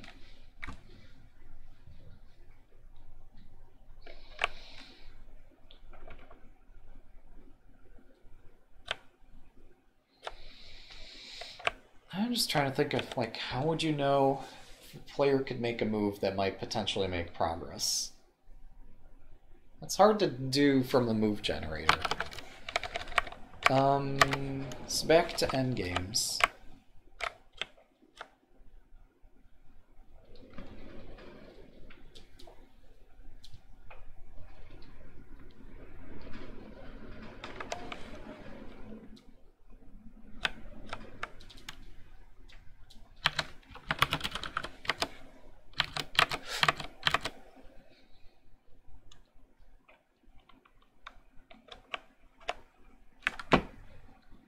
Yeah, this is quite messy.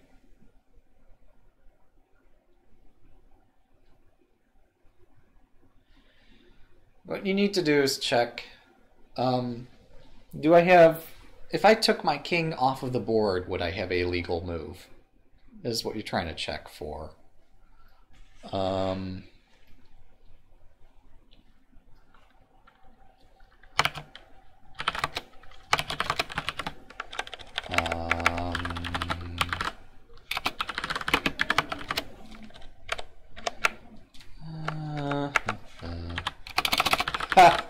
Doesn't really matter whose side it is if there's no legal moves. I'm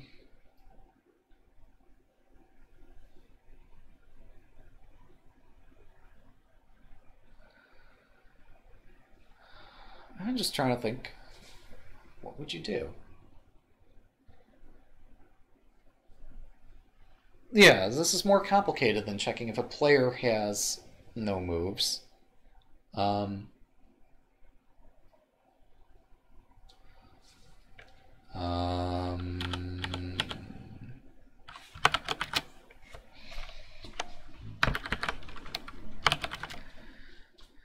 it doesn't even have to be a lone king either. That's what complicates this. I'll be right back while I think about this.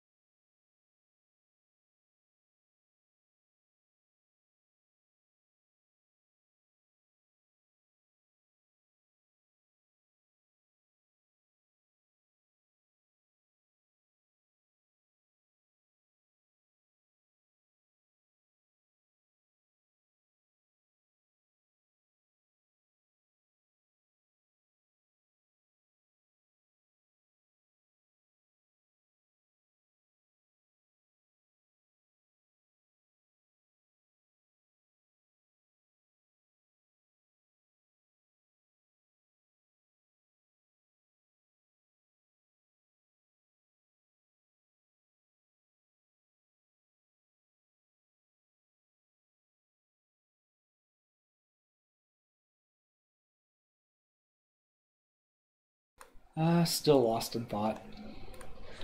Oh, well, here's a thought.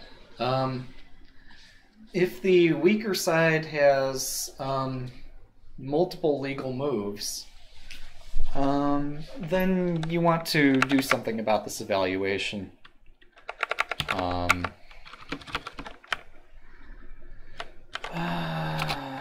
So, I don't know. If we have greater than 4 legal moves, we're doing well.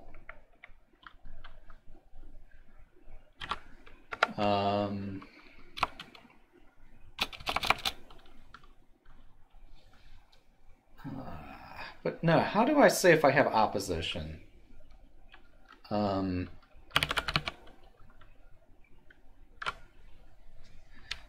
here's how we do it. The move is the strong side, and move list progress dot size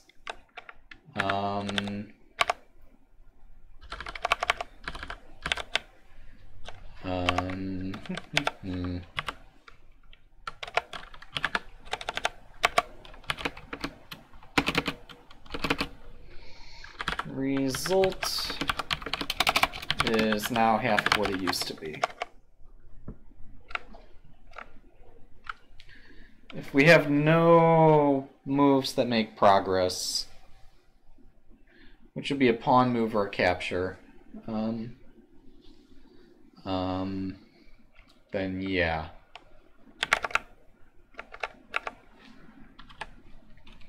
I guess that applies to both players. It doesn't matter whose move it is, but I guess it's more important if it's stronger. Yeah, in fact, if the weaker player can't move, that's a bad thing.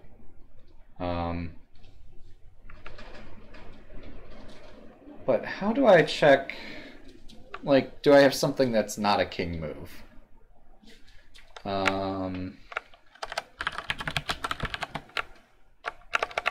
If the size is less than 6. No. I still want to check, like, is there a way to see if I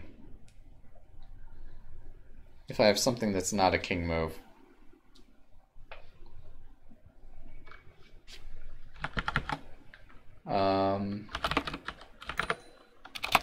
Let's take a look at the move generator again. I'm sorry, not at the actual generator, but at the interface for it. Captures, quiets, quiet checks, evasions, non-evasions. How do we define non-evasions?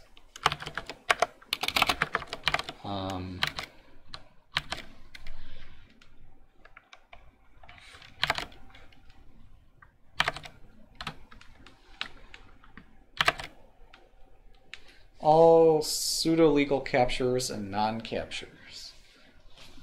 Oh, but for non-evasions to work, we can't be in check. That's okay. In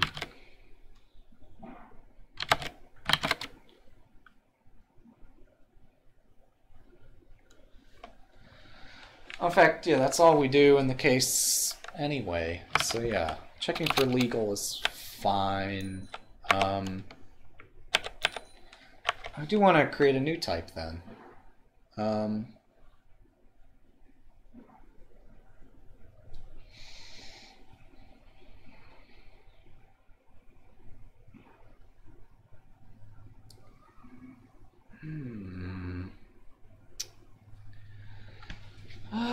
How do I say?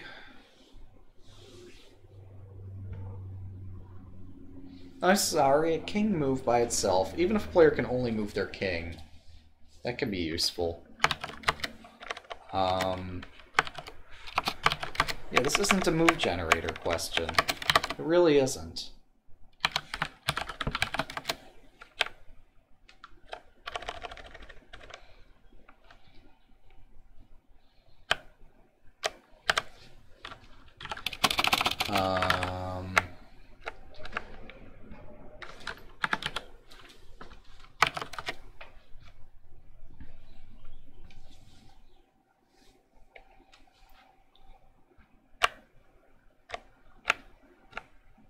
Oh, I see. Because the move generation takes a while, so only bother doing that in the case where, yeah, the weaker side is on move. Never mind. This sort of thing would slow Stockfish down way too much.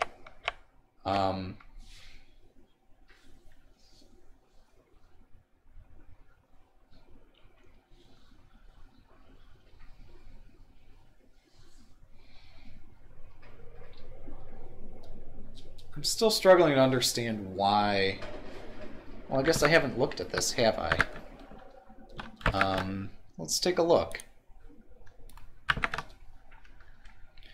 Why would Stockfish select King D7? Yeah, we don't need the Lichess tab open anymore. We're stuck in Stockfish at the moment. So in test position FEN this, go depth 22. The depth might be the actual problem.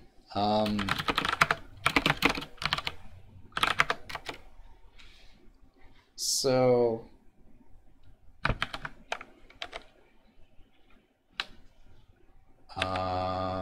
oh, that combined with the time management routine could potentially be an issue.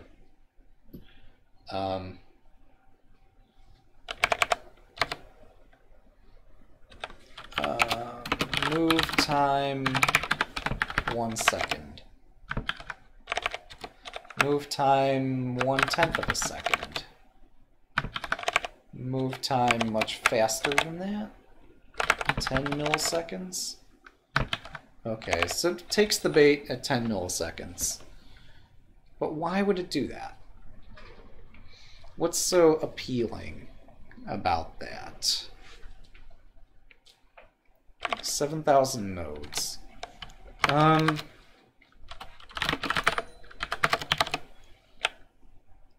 Well...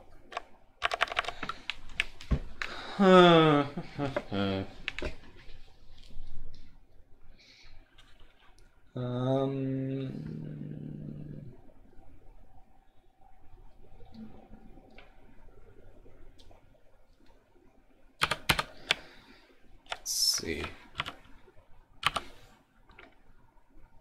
So the side to move is the weak side.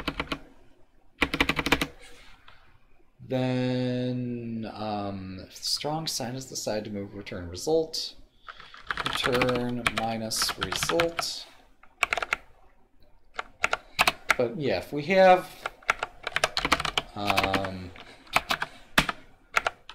only one legal move,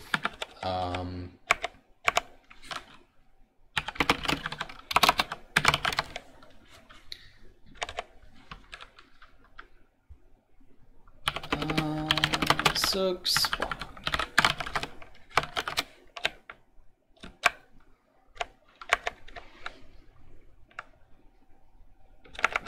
Let's see, is that true?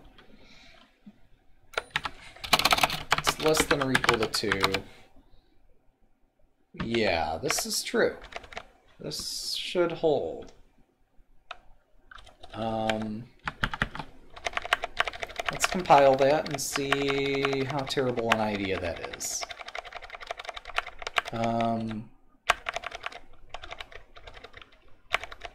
It's possible this might have improved Stockfish overall, though most of my ideas... Well, okay, apparently I don't have the compile command here. Make build... Let's see. Now, obviously, this wasn't a make profile build, so it might perform worse than a profile build would, or might perform better. It's hard to tell.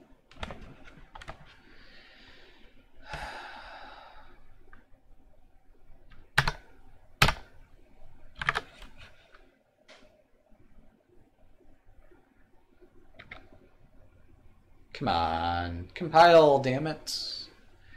Compile faster. I want to see my test result. Alright, so... yeah, so it no longer takes the bait at 10. Um,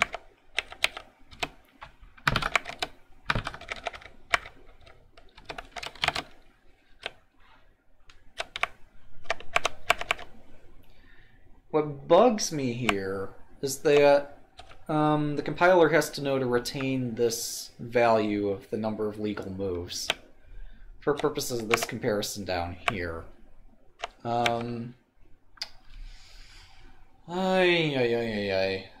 So,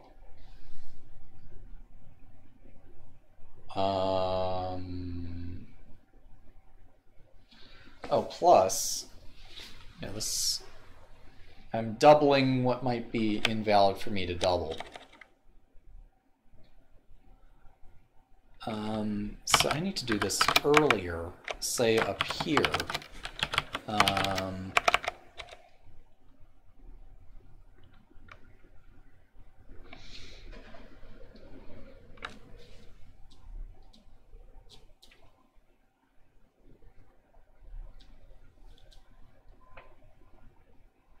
Is this going to work? Is there a more efficient way for me to do something like this? Non-pawn material, and strong side has pawns, and we're being pushed.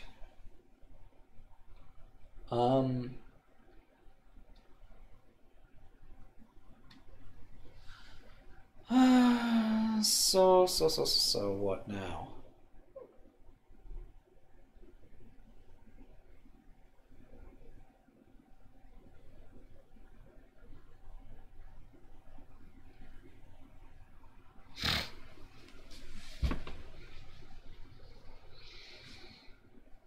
I mean, ultimately, this sort of thing isn't so critical because this kind of endgame, one of the players is clearly winning anyway. It'd be nice to get this right. 2. Push to edges and push to corners.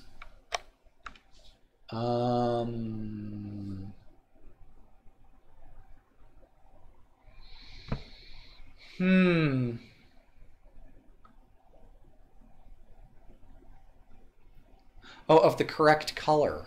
Okay, I get it. So that's the point.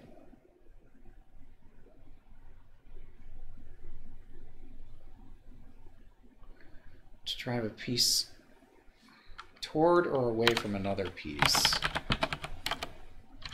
Push away. How does this work?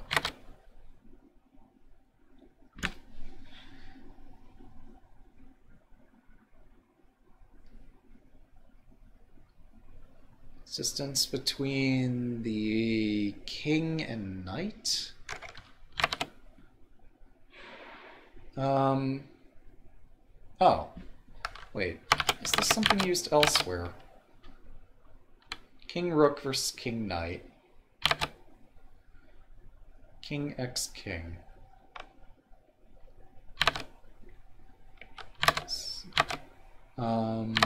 King queen king.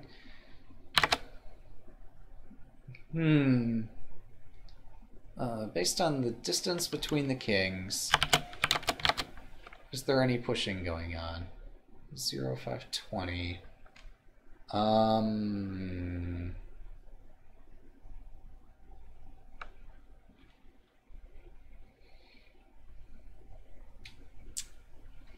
Yeah, I'm not sure.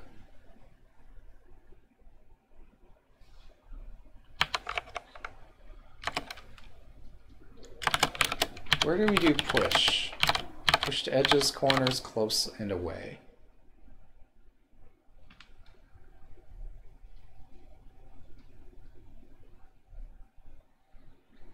Okay, so yeah, regardless,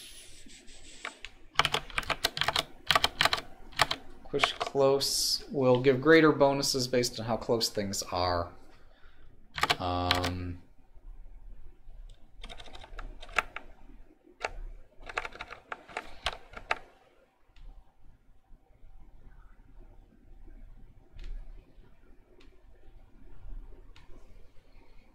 What I'm struggling with here is that suppose you have a rook Um,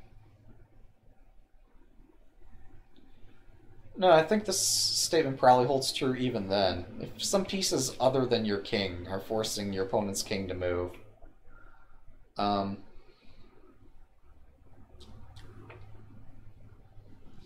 I just want to know, like, if I change this from less than or equal to 2 to just equal to 1, I want to know if this result still holds.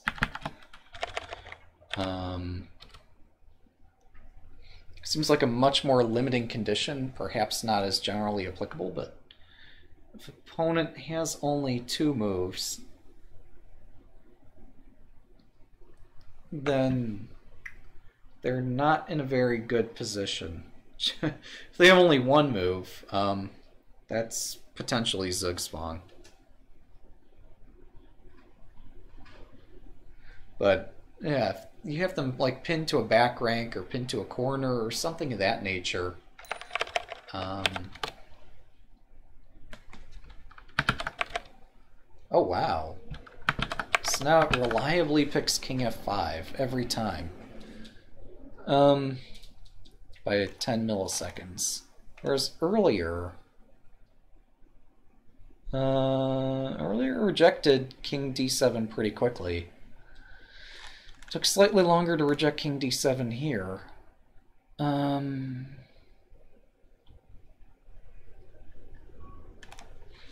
think I like my first formulation better.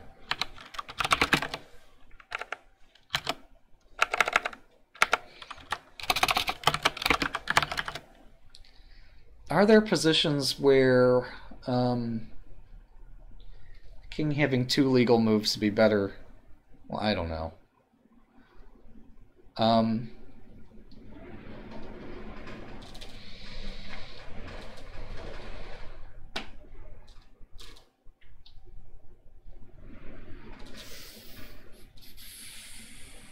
not sure. This might... I'm not sure what to say about any of this. Doubling the result is a pretty strong thing to do. No,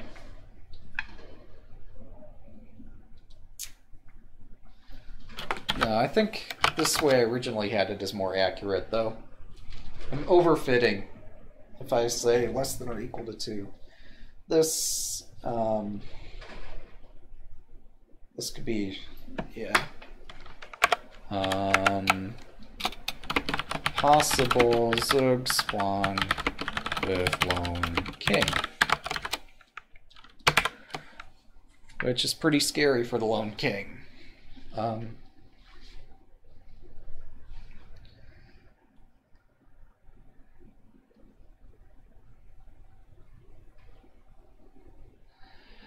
I highly, highly doubt that this is going to work in most positions. But it only applies to positions where one king or one player has just a king remaining. Which honestly shouldn't come up in training games that often. I am curious how this would perform in general.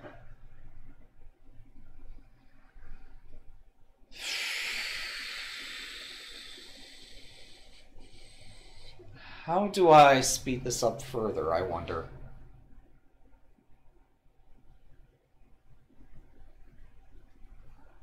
I mean, this doesn't have to be... you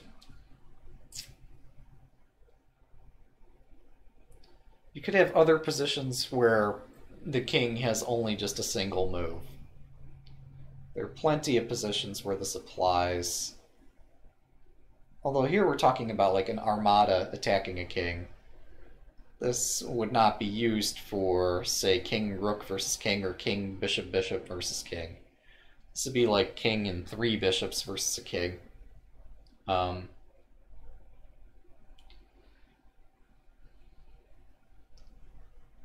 And so I'm not even sure why this routine exists. Oh, hang on. This is also incorrect. This should not return here.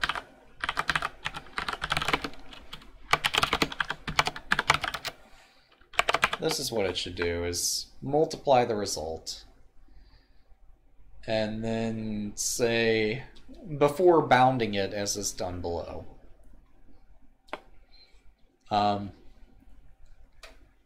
So if the strong side has a queen or a rook, or bishop and knight, or two bishops, then set that the result is either a known win or a mate in max ply. I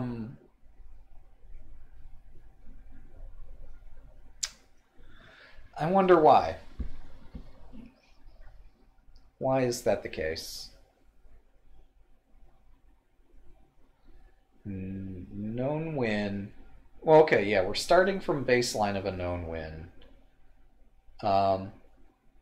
But yeah, that value is not to exceed checkmate.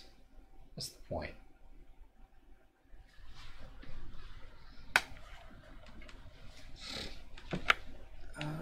Okay.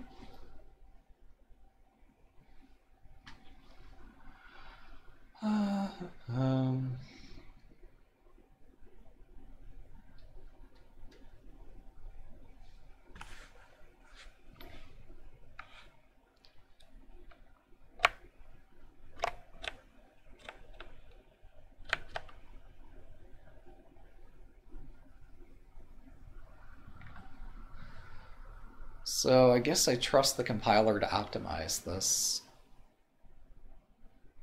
A naive thing to do would be, well, first we gotta check, is the benchmark the same? Of course it is. Second of all, does this change performance?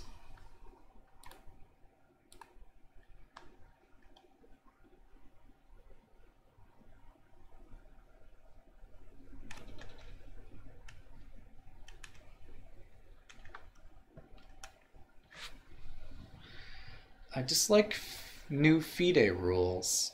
I suspect they're really bad in some aspects. Okay, well, sure. You're welcome. There are some insights for him. I mean, yeah, so I guess he finds this discussion enjoyable in some way. And he has suspicion, but it's just difficult to comment on. I mean, that's just a matter of taste. I, for the longest time, thought that this is that the particular rules where a king and knight or a king and bishop can win on time didn't seem to make much sense. But then if you put an increment on the game, none of it matters. So, and yet, like if you have a king and a pawn, okay, yeah, that pawn's more likely to promote, but there are other positions too where that king and pawn, the pawn is blockaded. There's absolutely no way that that pawn's going to promote, and yet people will be like, yeah, I have a pawn, so I win. So, I don't know. Oh, but so I need to check, does this change the bench number? Very unlikely, because this should, the bench doesn't test this particular position. Or anything even remotely resembling it. No, no, it does. It does test. That's crazy. Get diff, shows the diff. Get add endgame. Get commit. Wait, let's take a look at the endgame. What did I change?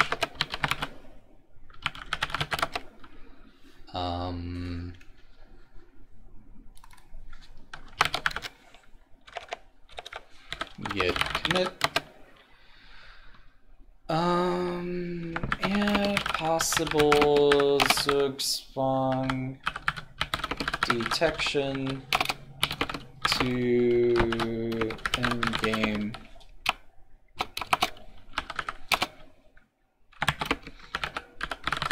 evaluation.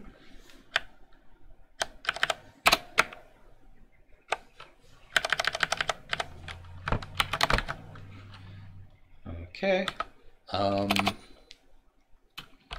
Get checkout master, just to demonstrate that the bench has changed. I mean, we saw that this number is 6, 8, whatever.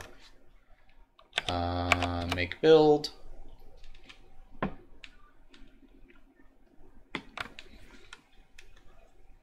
Endgame Fortress.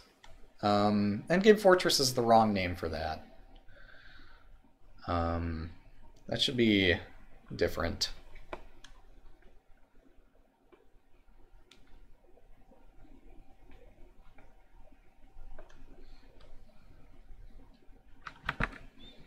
I didn't think that the test coverage included positions anywhere remotely similar to what we were just looking at, but I'm apparently mistaken.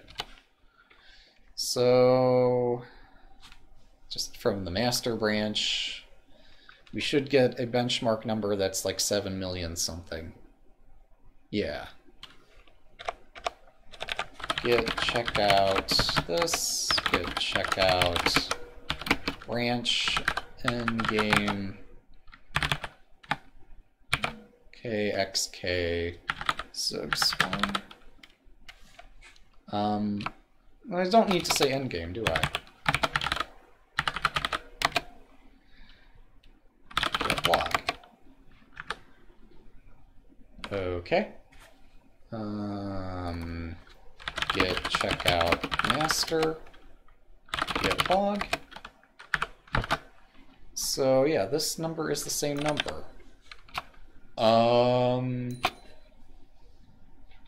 Well, that changes things considerably now, doesn't it? Benchmark? There's no way that I could have discovered something that hundreds of other developers missed. 5-man positions, 6-man positions, 7-man, mate and stalemate.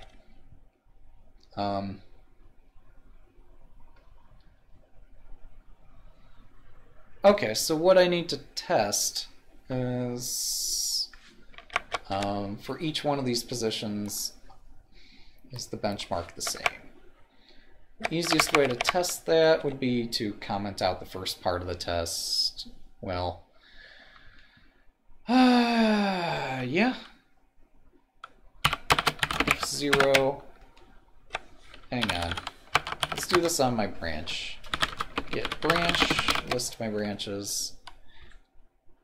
Get branch, delete the, what was it? Endgame Fortress is a misnomer. Get checkout this.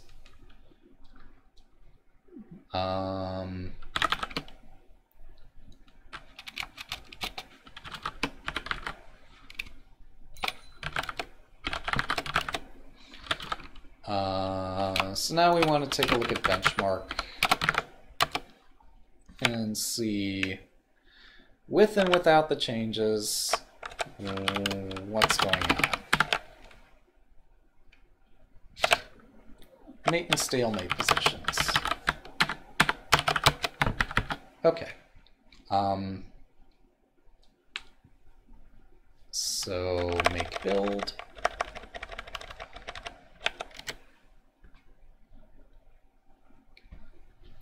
This test should finish very quickly. We should find almost immediately the checkmates and stalemates and such.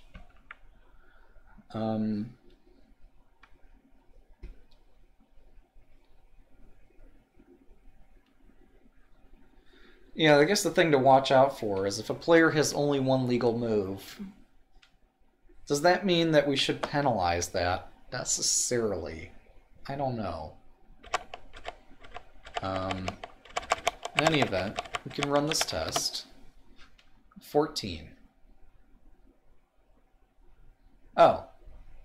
Those are all mates. There's nothing to be seen there. Okay, let's throw in 5-man, 6-man, 7-man.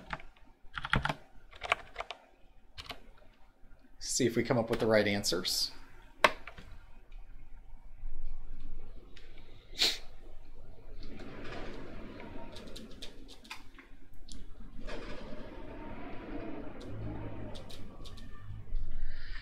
If these do produce the right answers, then maybe this is a test worth submitting.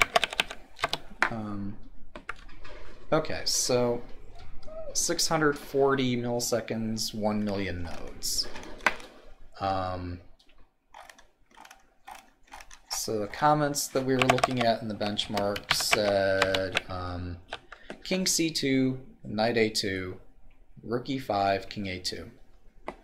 Did we come up with those moves? King C2, Knight A2, Rook E5, King A2.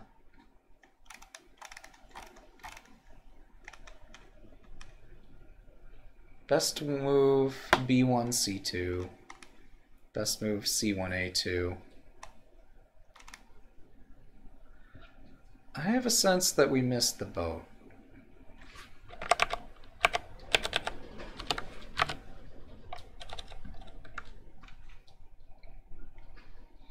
Oh, King C2, Knight A2. Yeah, C1 A2. Something E5, something A2. So, first one, King C2, yep. Knight A2, yep. This evaluates as 1045. That's not a draw.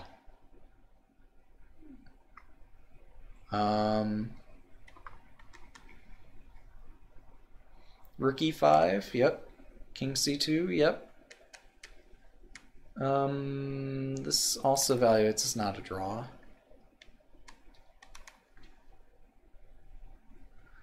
So now if I strip out the change,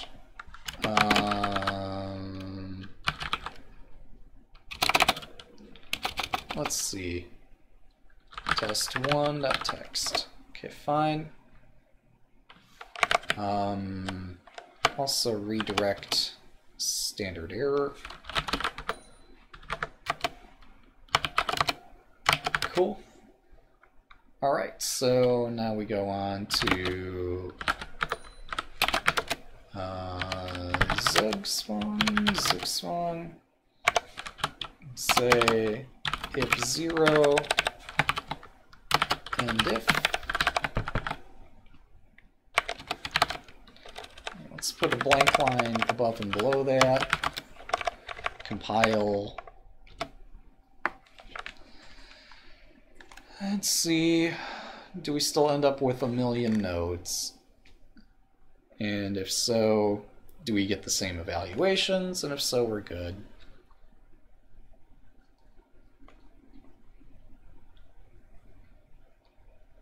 It's interesting that they put some draws into the test suite. And expect, I don't know exactly what they expect to see there, other than just the benchmark numbers don't change. Alright, so sdiff test1 to test2. Alright, the benchmark increases for test2.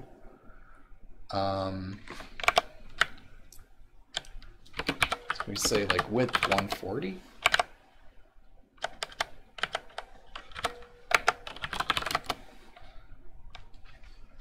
Okay, that's not wide enough.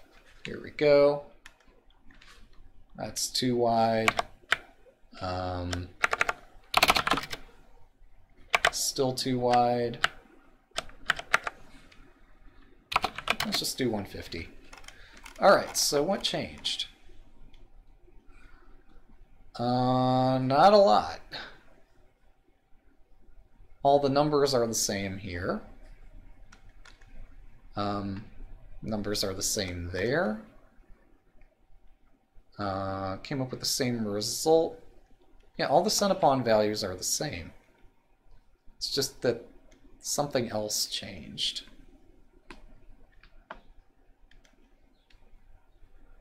$10.45.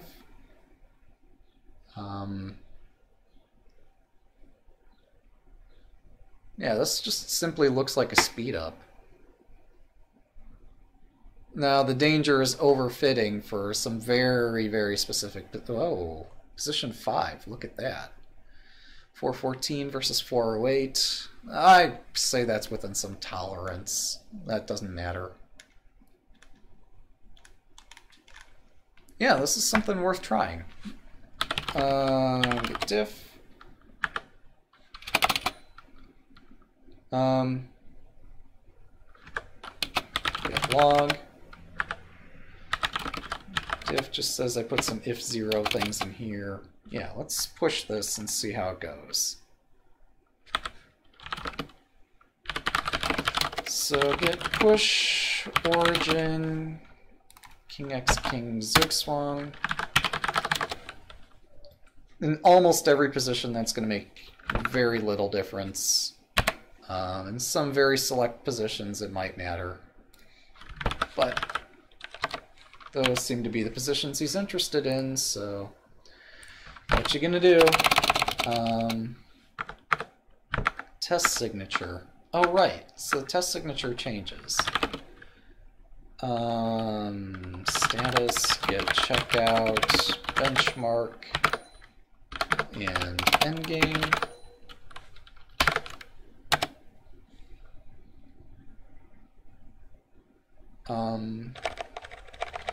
Yeah, let's run the whole gamut here.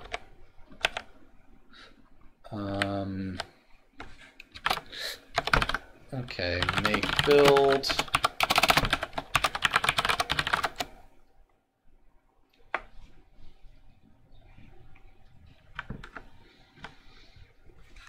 We're going to be testing chess, and I guess all we need is just the benchmark number.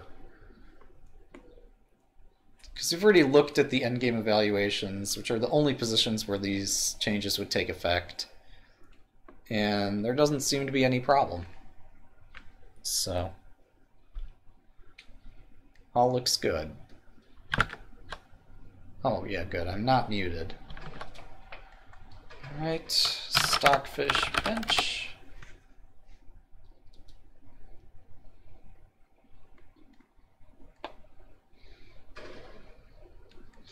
So the key question is, in self-play, does this significantly help or not?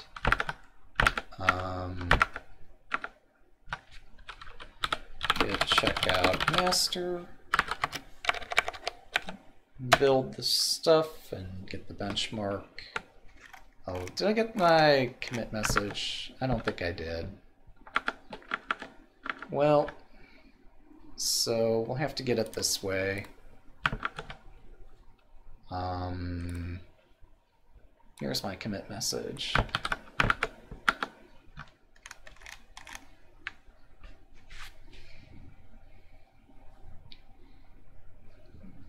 Right. Oh, is that still compiling? Oh, good. It did finish. Okay, so we're going to submit this with the add possible zugzwang. Possible speed up.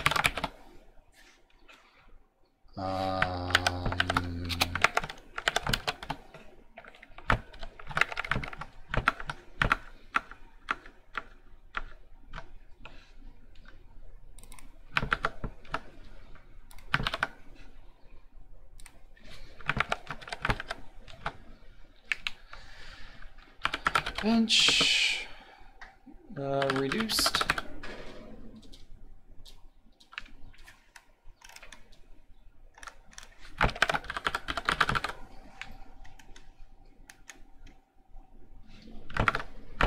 So wait, what's the ratio here? What's the ratio of those two numbers? Just for my own edification. The larger divided by the smaller is equal to 2%. That's a 2% bench decrease.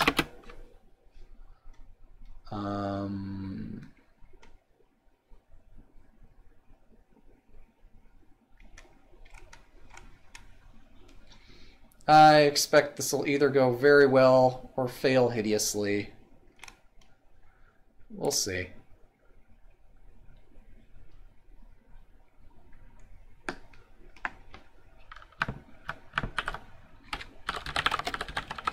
See, if it were simply a speed up and didn't change the bench, that would be simpler to merge, but it's not.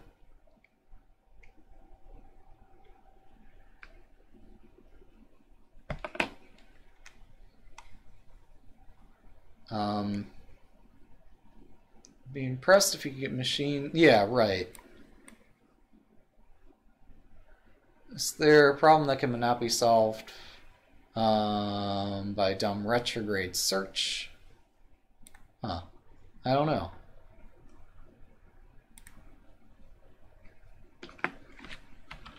I am not suggesting that I implement FIDE rules at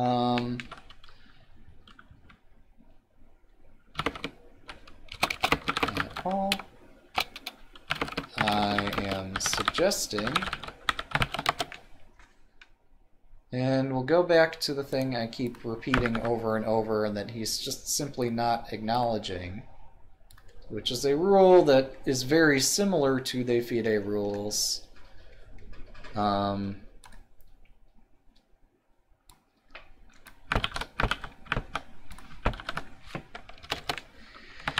It is true this bears some similarity to FIDE, to current FIDE rules. It doesn't matter. However, such rules, however,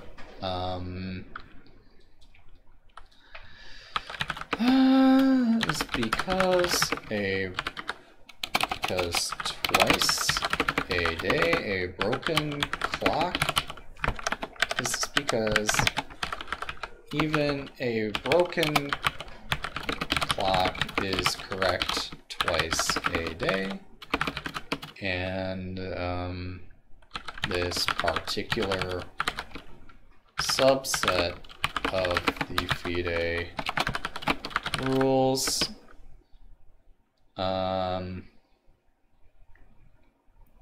this particular rule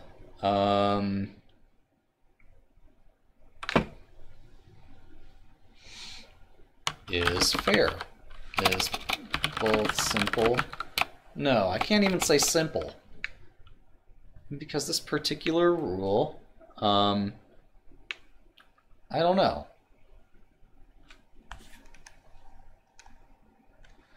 This particular rule works well.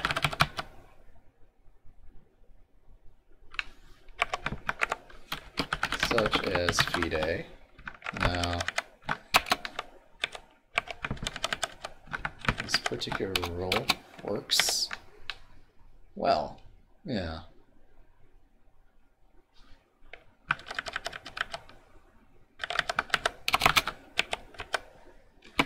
And you, because even FIDE acknowledges, this is because I am not at all suggesting implementing more FIDE rules, as many of the FIDE rules are wholly in,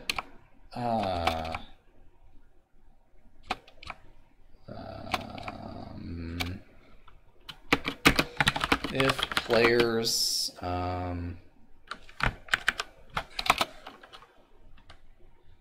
the same players who complain about this rule do not complain about positions like...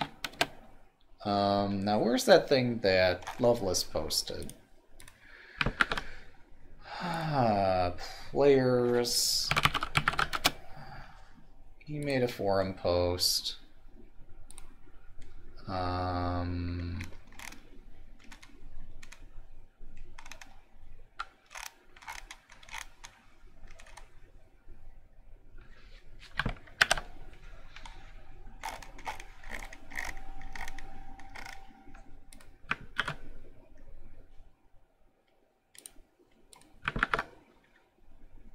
Oh, sorry, that was not Loveless. It was Asios who made a post recently. Can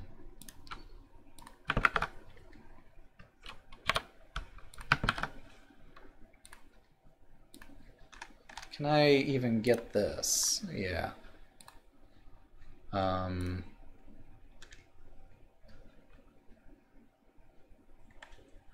grab this.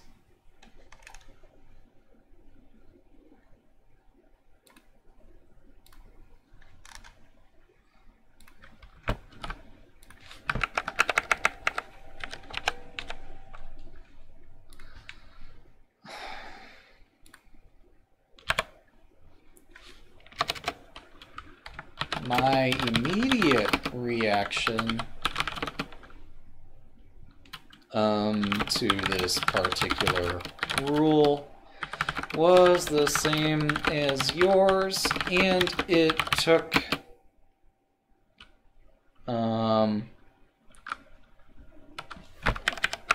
was only after much consideration that I realized the problem is not with the rule.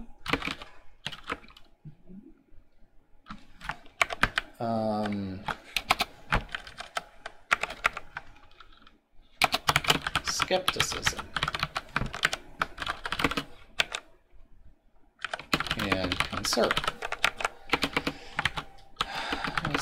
After much consideration, I realized the problem is not that there is no problem with the rule, only with the time control, as playing even with a +1 increment would entirely fix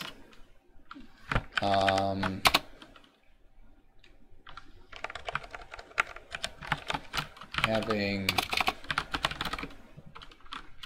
no increment. Only with the fact that no increment chess and +1 or greater increment chess are have different strategies.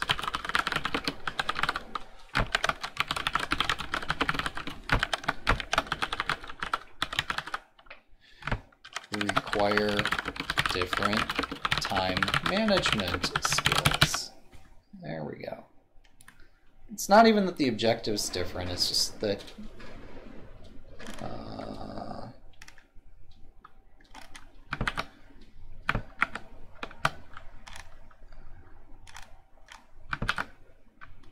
Alright, so do we still have that other thread open? So I created a new branch. I submitted a test. I might have that test open here somewhere. If I don't,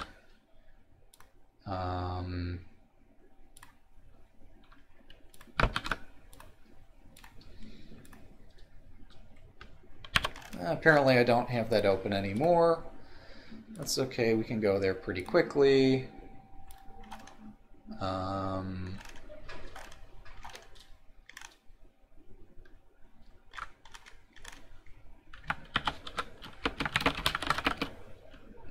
Submitted a test which appears to fix this, which appears to improve Stockfish endgame play in Lost in such positions.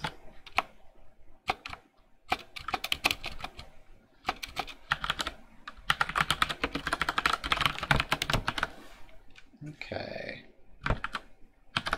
copy that, because the next step is to the forum, where I entered this issue. Submit that, so everybody's on the same page. Okay, what's new now? Don't care about that at the moment. I think that resolves it. So, yeah. I think all the forum topics have been answered, all the open questions. Can I watch replays of my games? Yep. Yep, you can. Can I... Okay, is this puzzle bugged? I think there are two solutions. I'm accepting that answer because Q&A, you asked a question, you got an answer. That's the format. If you wanted to really discuss something, you would have brought it to the forum. Unable to join in tournament, unable to join in tournament.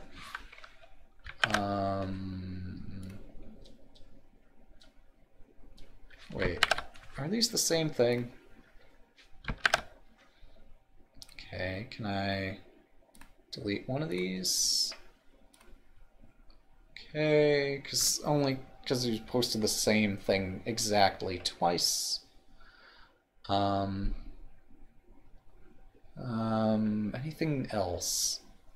Or are we good? I think we're good, guys. Swiss tournaments.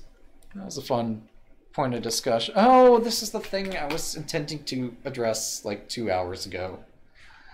But yeah, I'm intending to inspire discussion of Swiss tournaments on Lichess.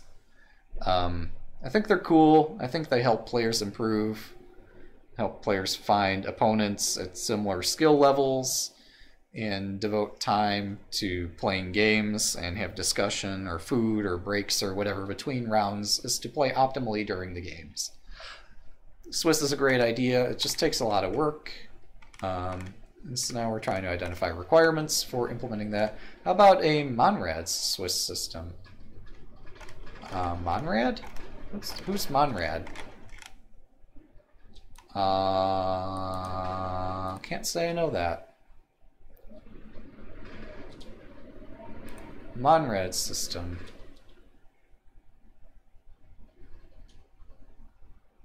Program is simple and easy to learn. Oh. It's just a Swiss system director. Okay. Thanks for the information. I have no comment.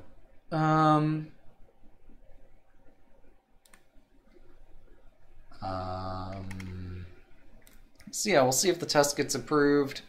I'd approve it myself, but it's... I mean, let me hit the approve button. I don't think this is going to let me do anything, and yeah, I can't do it. Didn't think so. So, yeah.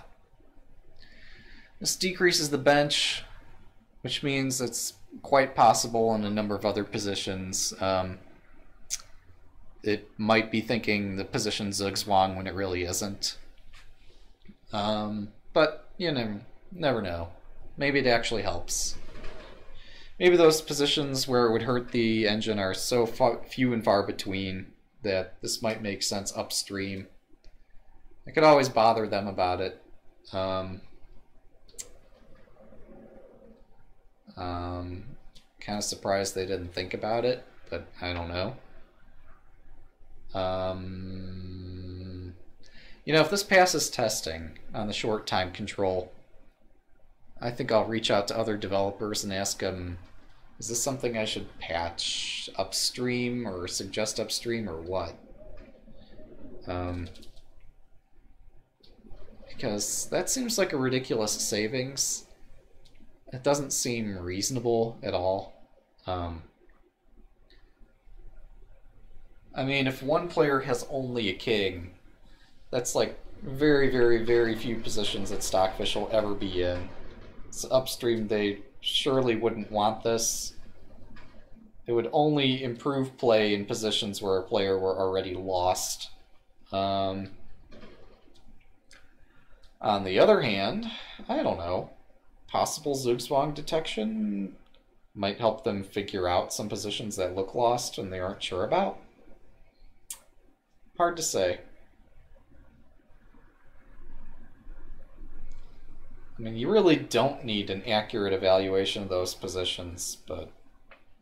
Oh, I should check on the bug I filed at the beginning of this stream, which was...